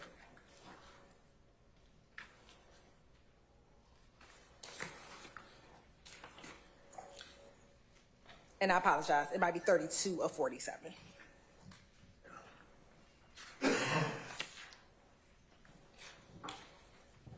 This one, for whatever reasons, out of order. Went back to 20. Let me see. Hold on. It might be me. Hold on. User error. I'm sorry. Hold on. Here we go. Yeah, 9/16/13.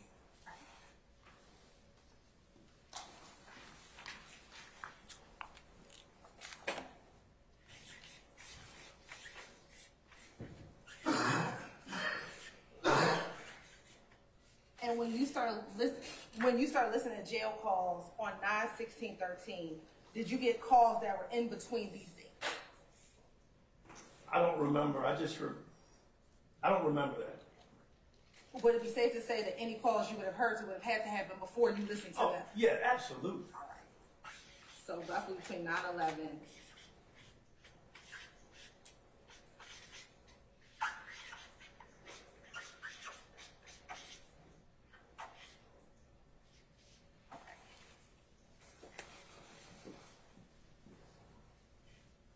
In preparation for this case today, have you had an opportunity to listen to some of those jail calls that you pulled back in September of 2013? Yes, ma'am, I have. And in listening to those calls, are they a fair and accurate depiction of the calls that you pulled back in September of 2013? Yes, ma'am. And did there appear to be any additions or deletions to those calls that were made, that you pulled back in September 2013? No. All right. Your Honor, at this time, the state would like to show Detective Quinn State Exhibit 175, which contains calls A through C. Your Honor, State's Exhibit 175A was already admitted yesterday. State's Exhibit, 175 Charlie Alpha was already admitted yesterday, Your Honor. What is State's Exhibit 175 Charlie Bravo is actually a duplication of Defense Exhibit 205. So they've already been admitted. The other 3 calls, Your Honor, would be new exhibits, which would be Stacy's Exhibits 175, Charlie, Delta, Echo. So you guys seem to have Alpha through Echo. Yes, 175, Charlie, Alpha through Echo. Any objection? Can I just have one moment with Yeah, sure, absolutely.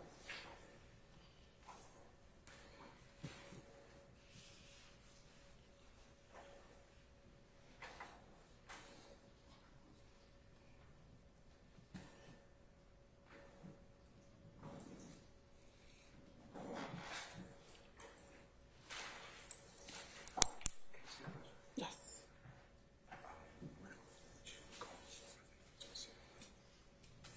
There are other calls that are on those that, not all of them, they are, just tell me. Why would you put in get to 205? Just because they were on the one CD, so I didn't know you were putting it in. So when he listened to them last week, it was prior to me knowing you were putting it in. So I had already labeled it.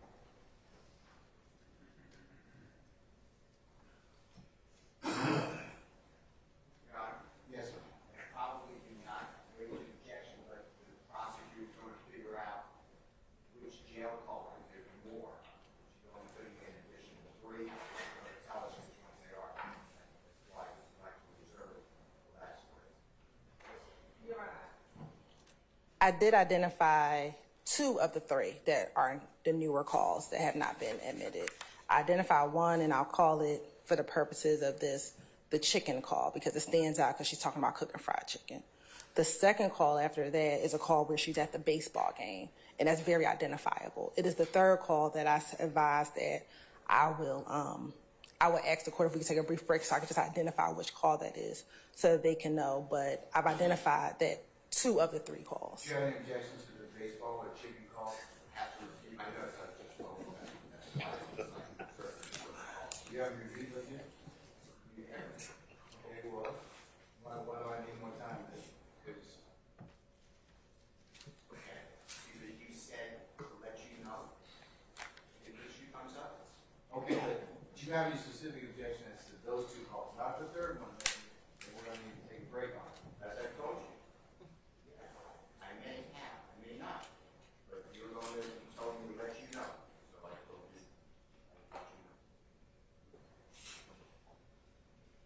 All right, Follow your direction. Mr. Steele, please don't try and engage me in conversation. You're not prepared. Because if you prepared, you'd have told me.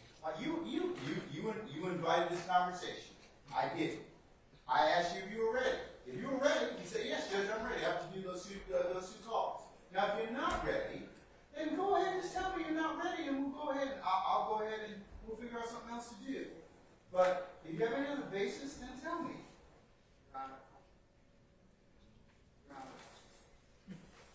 You instructed me. I raised this already. You know exactly what I'm talking about. No, I actually don't. Well, then we need to ask the jurors, likely leaving despite the refreshment.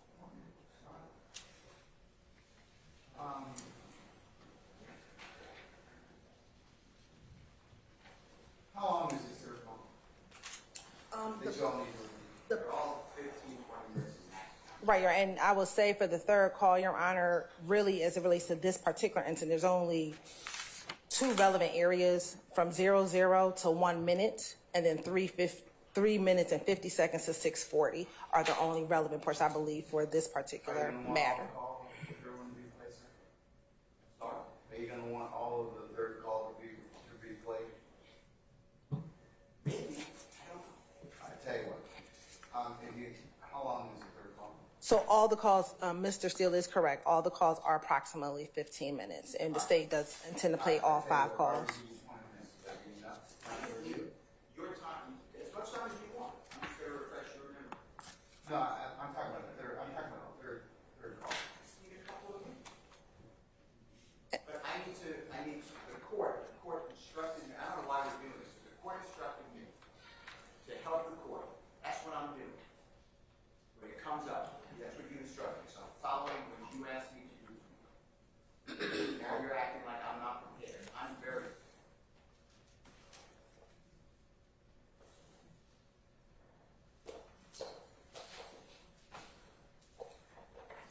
All right, I tell you what.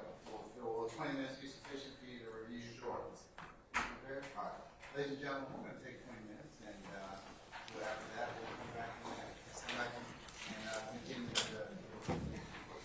We'll see you in 20 minutes. Okay? All right, enjoy.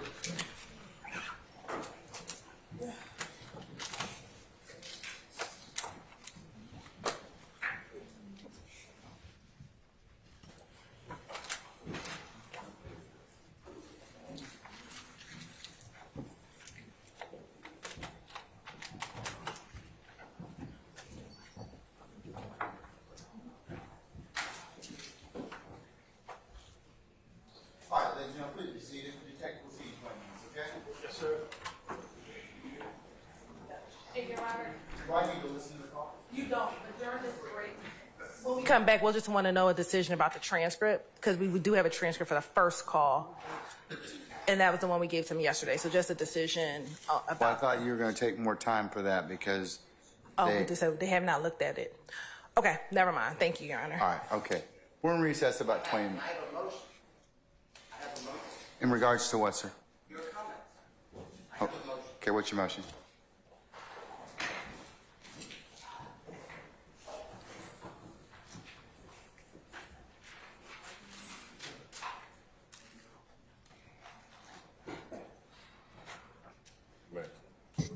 This is the second time that this honorable court in front of the jury has addressed me inappropriately and wrongly.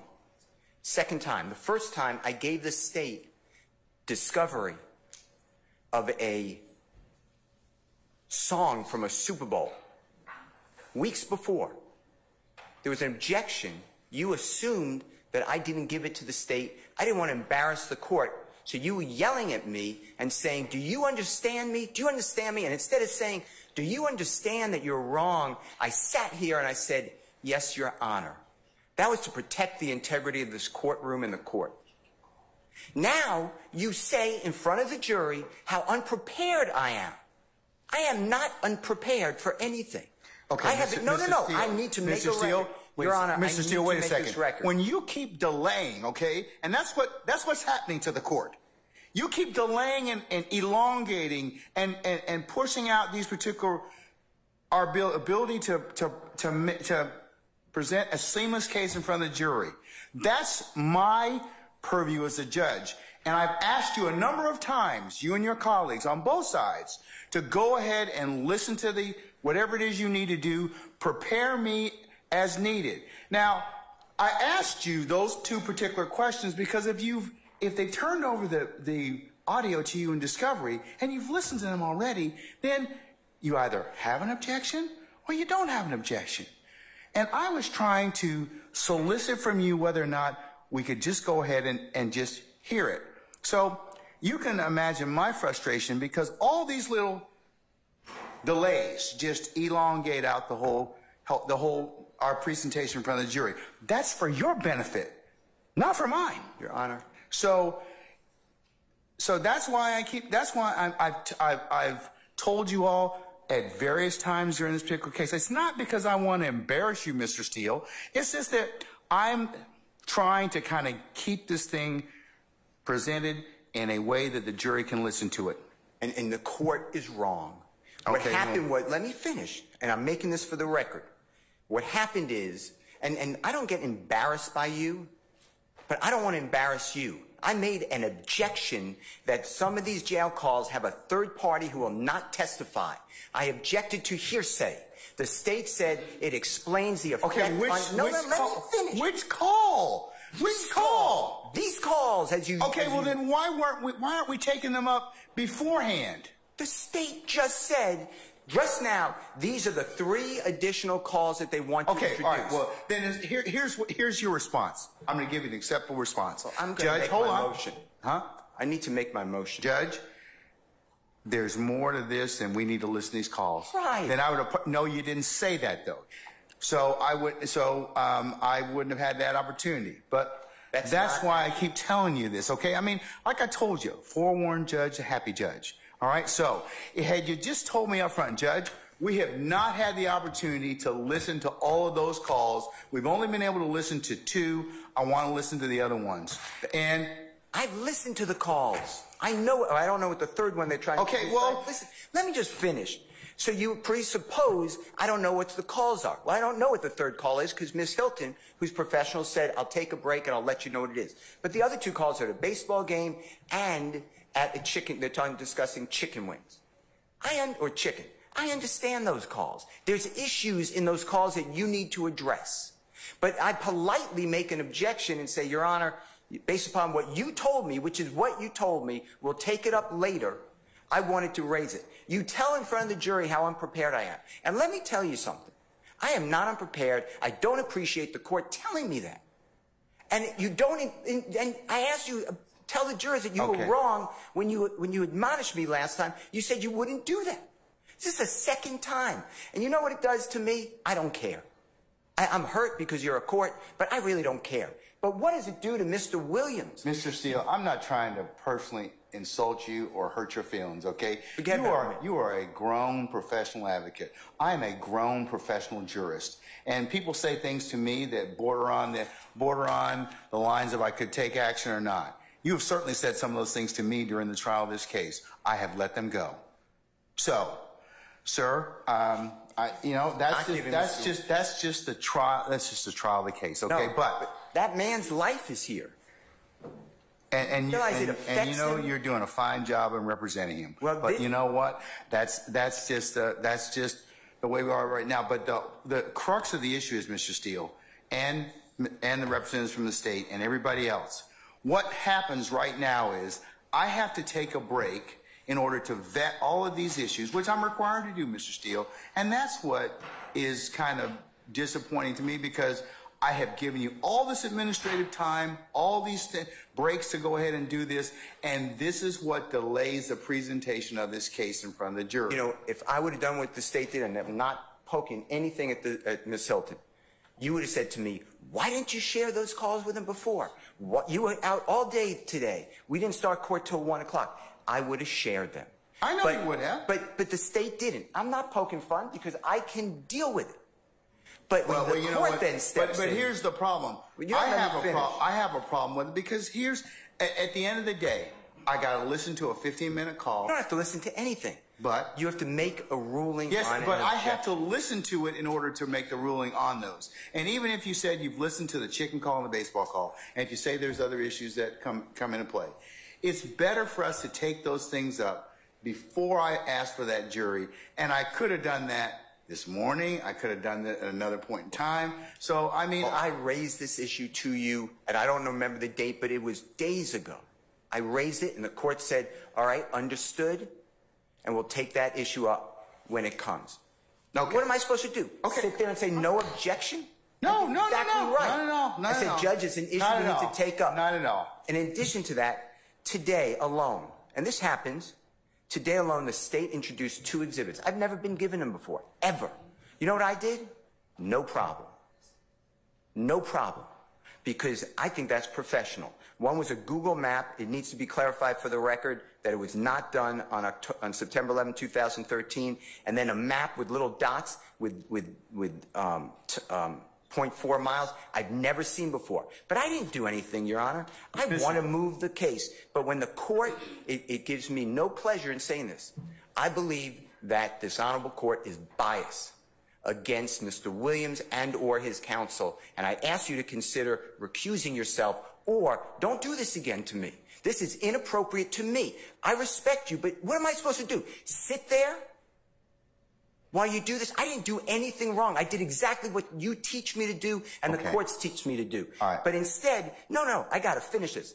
Then I get told to this court says by Prosecutor Love that I'm not being candid with the court and I'm misrepresenting because Mr. Bean never went to the hospital at Grady on September 11, 2013, and Ms. Love has a document on the desk to prove it. I sat right in front of Your Honor at the table, at the bench, and I said, I'd be careful what you say. That's not accurate.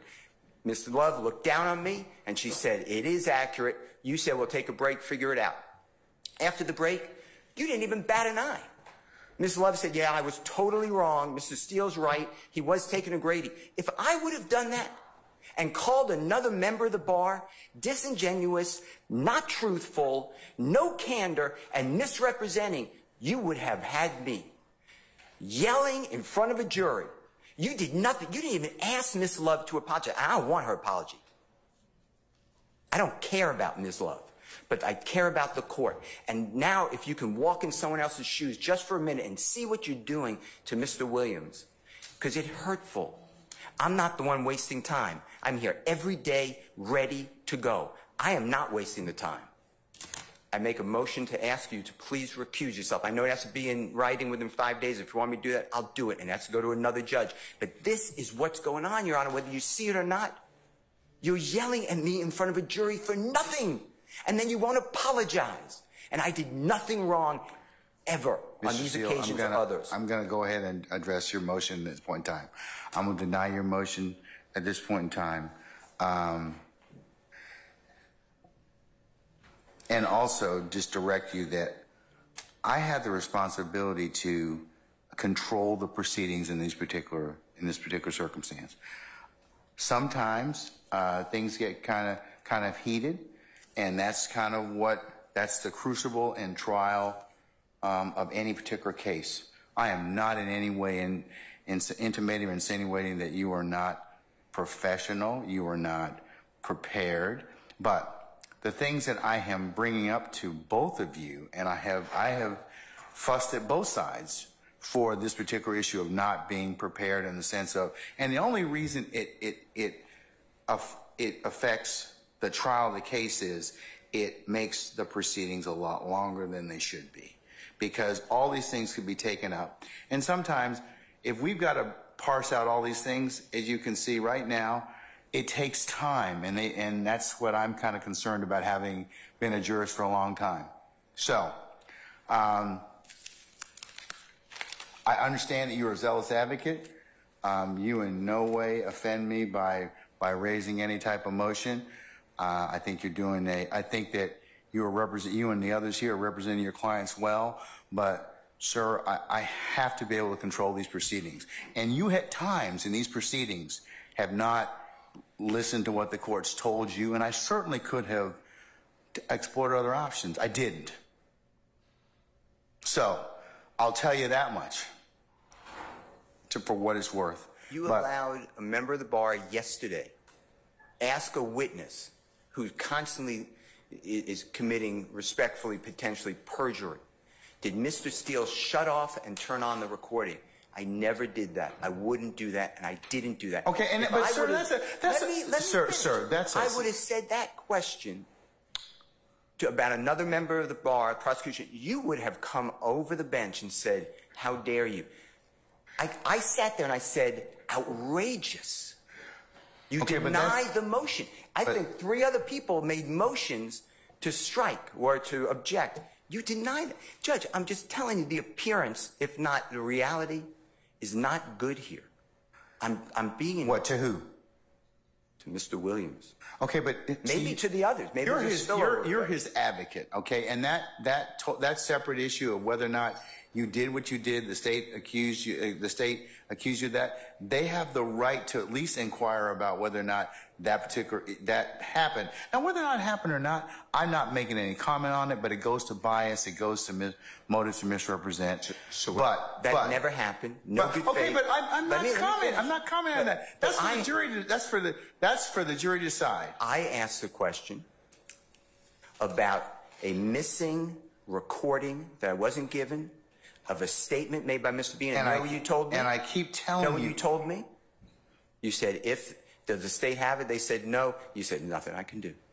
I tried to cross on it. You sustained an objection. Because it doesn't exist at this point in time. Now, if it exists at some point, I told you I'd say it. 1, I tell you, I apologize to you. And then 2, I'll take corrective action against the party or the entity that failed to give you that particular statement. But the point is, everyone knows he spoke to the detective beforehand. No, we don't. That's the whole thing. You believe it. You honestly believe it, and that's true. On September 17th, 2013, on recording, Mr. Bean tells that to Detective Quinn. How is that far-fetched? Why would he ever say that? I lied to the other detective. Why would he ever say that? I mean, logic has to come into this courtroom at times. But you stop me from doing it, but you allow another lawyer make up that I'm stopping and starting a recording. And he says, well, I don't recall. I don't remember anything. Here's the thing. That's why probably Miss Love asked me to put it under seal for the time being. But, I mean, I'm not saying anything. But if true, that's a pretty serious accusation. If true, I'll die right now. How about that, Judge Glanville? Your Honor, I object to this. I don't care about her objection. I'm speaking with the court. Your Honor, I object. I'm speaking with the court.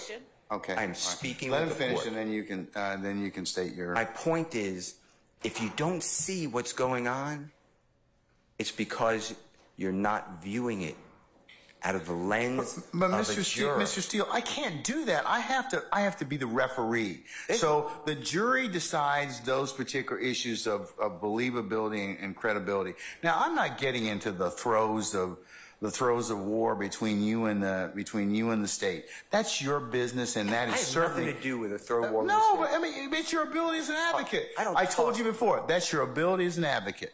All right. What I'm saying is, you said in front of this jury, I was unprofessional. I am not unprofessional. You were wrong. I think at that particular point in time, given the totality of what happened, that's what the court's assessment was. Sir, I am... But it was wrong. It's a snippet in time. Mr. Steele, you're a very good attorney. But I'm a professional jurist. And you may not like some of the rulings that I make, and you may not like the way that the trial is going at a particular point in time. That's for all advocates. Ms. Love and her colleagues, I've told them the same thing. But I think that, my job as the referee is to give you a fair trial. And that's what I'm going to do. Well, I hope that's true. But you just told the jury I'm unprepared. And I am prepared. I don't understand why you would say that. Both of you, and I'll level this against the state. Both of you, that's being unprepared, because that I have to then listen to this to rule on it. I understand, but I'm the only one that the jurors here, the court, take ire with. Ever. Without an apology, without... I think I've taken Ms. Love and Ms. Hilton and her colleagues to task many times. No, I've heard you yell. I've taken them to task as well. I've heard you say to her, "Stop interrupting me, answer my that's question." That's taking them to task. The jurors never heard that. Ever.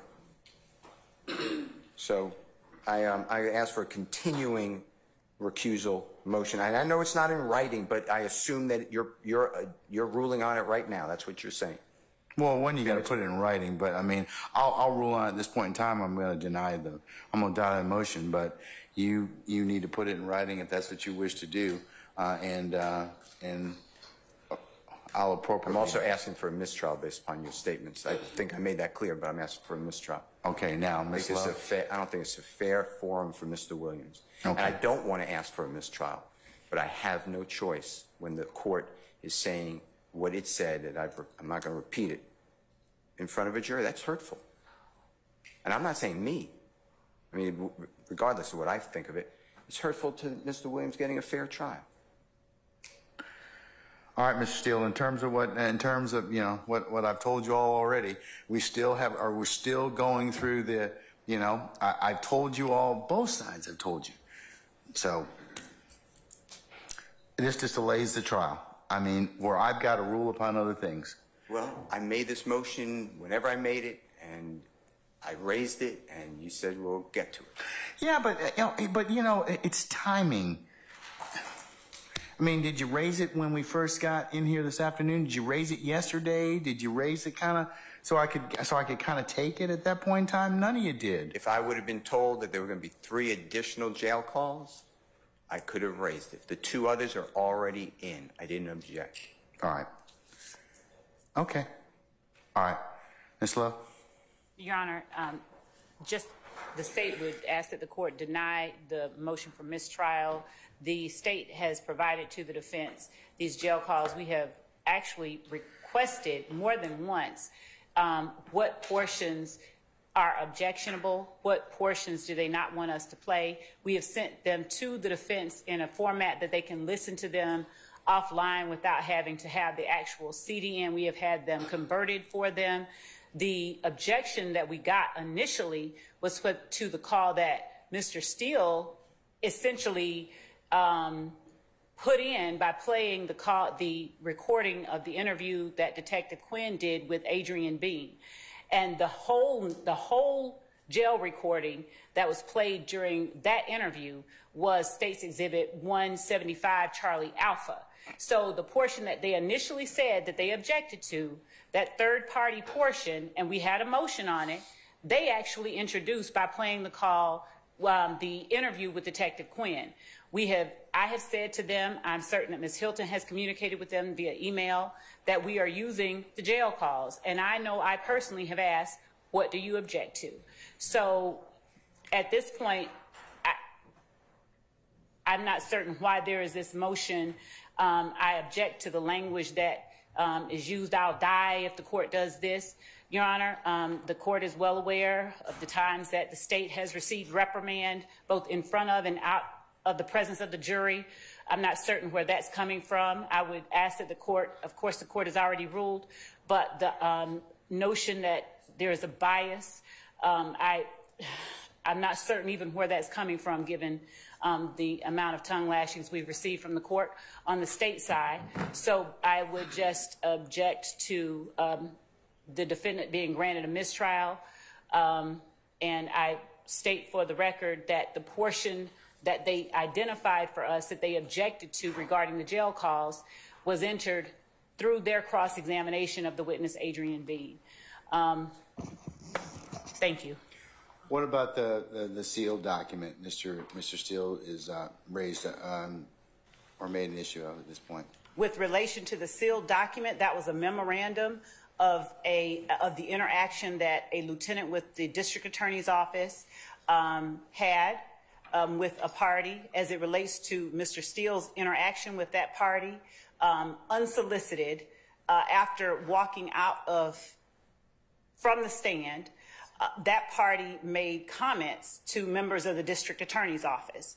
The state asked that party, and we did not assume facts that were not in evidence. We asked, unlike the question, why did you do this? Or why did you do that? Which would assume facts that were not in evidence. We asked the open-ended question with a good faith basis for doing so, and with an ability to impeach if there was a denial of having said it. So we didn't make that up out of whole cloth. We wanted to make certain that all parties on the defense side had that random.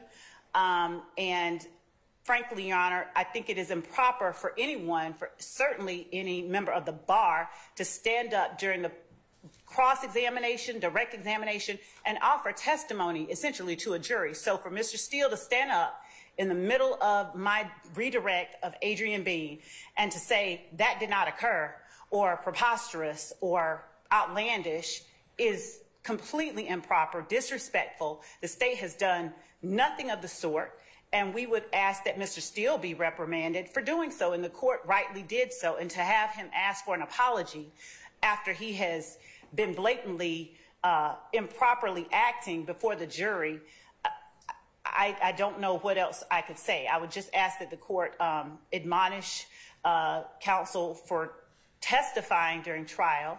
I have given the state, the court, the basis for the questions that I've asked, and I've never asked a question that assumes facts that are not in evidence. Unlike the question, why did you know that? Do you recall that?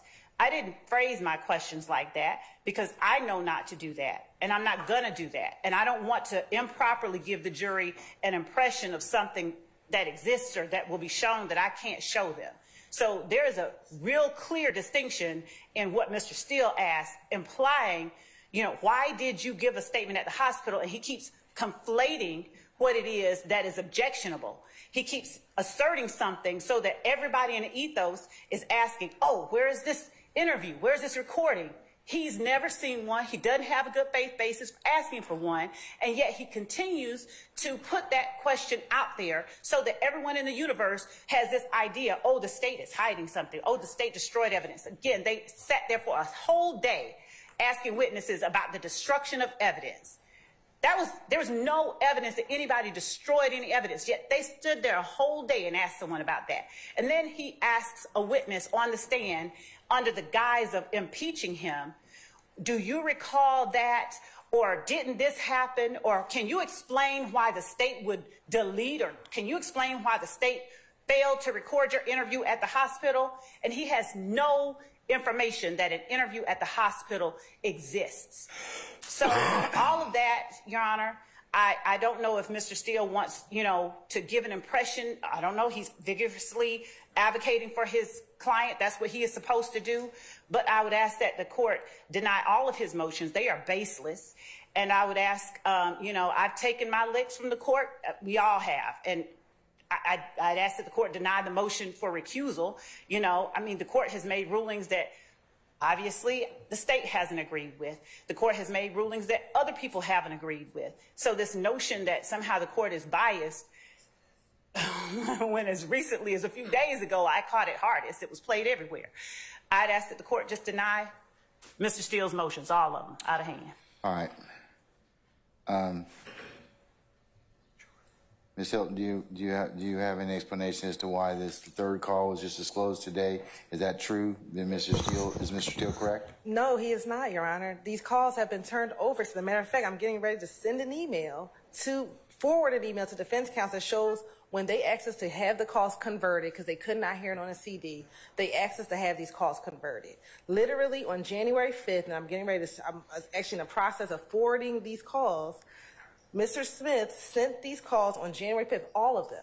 I believe a few weeks ago, and this is the email that I'm looking for, when this case was first going to happen, probably in December, when we were to disclose to defense counsel what media we were going to use, I believe in one of those emails, and that is what I am looking for, I told defense counsel we're going to use all of the jail recordings. So this is not a surprise to them that we're using the jail calls. The only call that has ever been objected to is the first call that was played yesterday. They have not made an objection to any call. Now, they just want to know which of the 8 calls this is, then the state has no problem to do that. But to say that they just received the calls or they just learned about the calls, that is not true. They've known about the calls. Now, for me to identify this last call, I can do that. And I'm going to look for the email, or it might have been conversation in court, but when they asked, what media will we use? I think I said, we're going to use all the jail calls. And we're not actually using all the jail calls. We're going to use 5 of them. So this is not new evidence for defense counsel. Your Honor, may I respond? What, sir? About and maybe this will give a path moving forward that's a little bit more efficient, hopefully. There are thousands of jail calls in this case. So, Your Honor, hold on. Not for this case, for Acts 5 to 7 specifically. Okay. There are thousands of jail calls for this case. So they gave about 10, 12, however many jail calls. They're saying, I'm not going to dispute that. I don't have my computer in front of me. But it seems very inefficient to me that we're going to litigate, and you want us, the defense, to raise our objections to thousands or even 12 jail calls and suggest redactions for all these jail calls. But when did you get the jail calls? When did they tell you? Didn't they tell you like within a week or two, like I asked before, that they were going to use these calls? So, Your Honor, they just identified one as the chicken call. That's not how they are in discovery. So there's a cross-reference number. So we need to know exactly what call by the cross-reference number in discovery. There's nothing labeled chicken call. There's nothing. All right, but listen. Is there a certain number of calls for this particular type, for this particular act or acts? Yes or no? I can't. I don't have the email in front of me. So yes. Okay. So there's how many? 8, 10 calls? How many?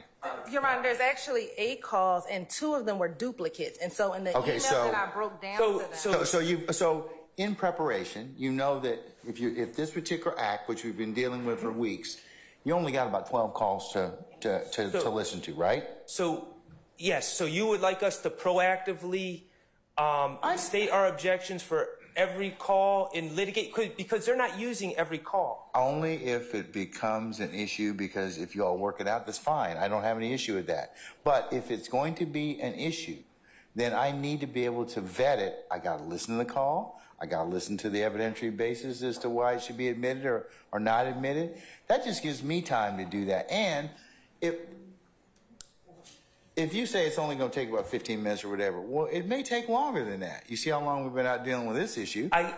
So that's what I mean by forewarned judge is a happy judge. So if we could take it up and I don't have to either have them sit in their headquarters, it's better for all of you. I do not dispute anything you're saying, Your Honor. All I'm doing is suggesting that if last night or yesterday we were told tomorrow we plan on playing this call and it wasn't the chicken call or the whatever call, it was whatever the number is in the discovery or on the email, then we would certainly, I would say it would be on us.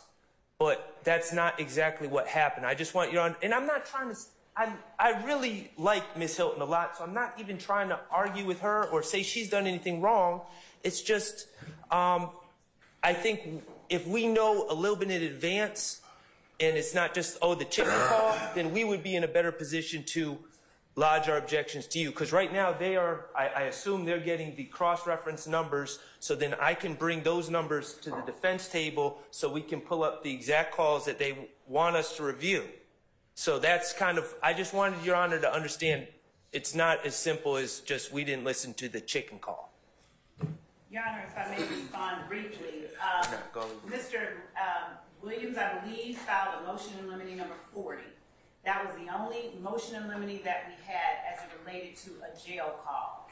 And that was objecting to the third-party information contained in jail call number 175, Charlie Alpha, again, that Mr. Steele introduced by playing the interview of that Detective Quinn conducted with Adrian B.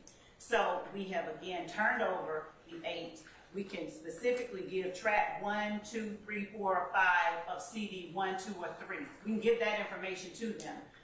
The way that Ms. Hilton and Atkins noted and time hacked each of these calls references specific information in the call. That is the only reason Ms. Hilton identified it as such. But there were 8 calls. There is no other call within which the information she has spoken to the court and described the call using. There's no other call that has that information out of the only 8. So I'm not certain the reason for the reference to thousands of jail calls in this particular context. But, Your Honor, we have 8 jail calls here. We've turned over. We've asked, what do you object to? And the only thing that we've gotten was motion limiting number 40 from Defendant Williams. All right. Anything else before we recess? I still got to allow you to listen to the phone calls. Okay. The facts got lost. The accurate facts, I've listened to all the calls, the relevant calls. I've listened to them all. I know what the chicken call is. I know what the baseball call is. The issue is there's third parties making statements of fact, introducing statement of fact. We argued this. The state's position was it's non-hearsay because it goes to the effect of Mr. Bean, who will be a witness. I dispute that. I believe it's hearsay. That was the issue. Yes. You said, we'll take it up. Yeah. That's it. I'm not saying I don't understand the parameters. The only call that had an issue is Madam President, District Attorney Hilton said, I don't remember what the third call is. I'll let you know on a break. I was comfortable with that. But I just want you, before these jail calls are being played, to make a ruling, because I waive it. I need to hear the call, though. Exactly. Okay. That's what, that was my objection. That was it. And I did it in a manner that I thought was appropriate to say that we raised it. Your Honorable Court told me to let you know. And then we got here. All right. All right, N105? Yes, sir. Okay, all right. They're both denied. I'll note your objection and the continuing objection, Mr. Harvey. All right, we're going to take, did you have something, sir? Okay, we're going to take 15 minutes so you can listen to the call, and we'll come back at that point in time, okay? All right, we're in recess.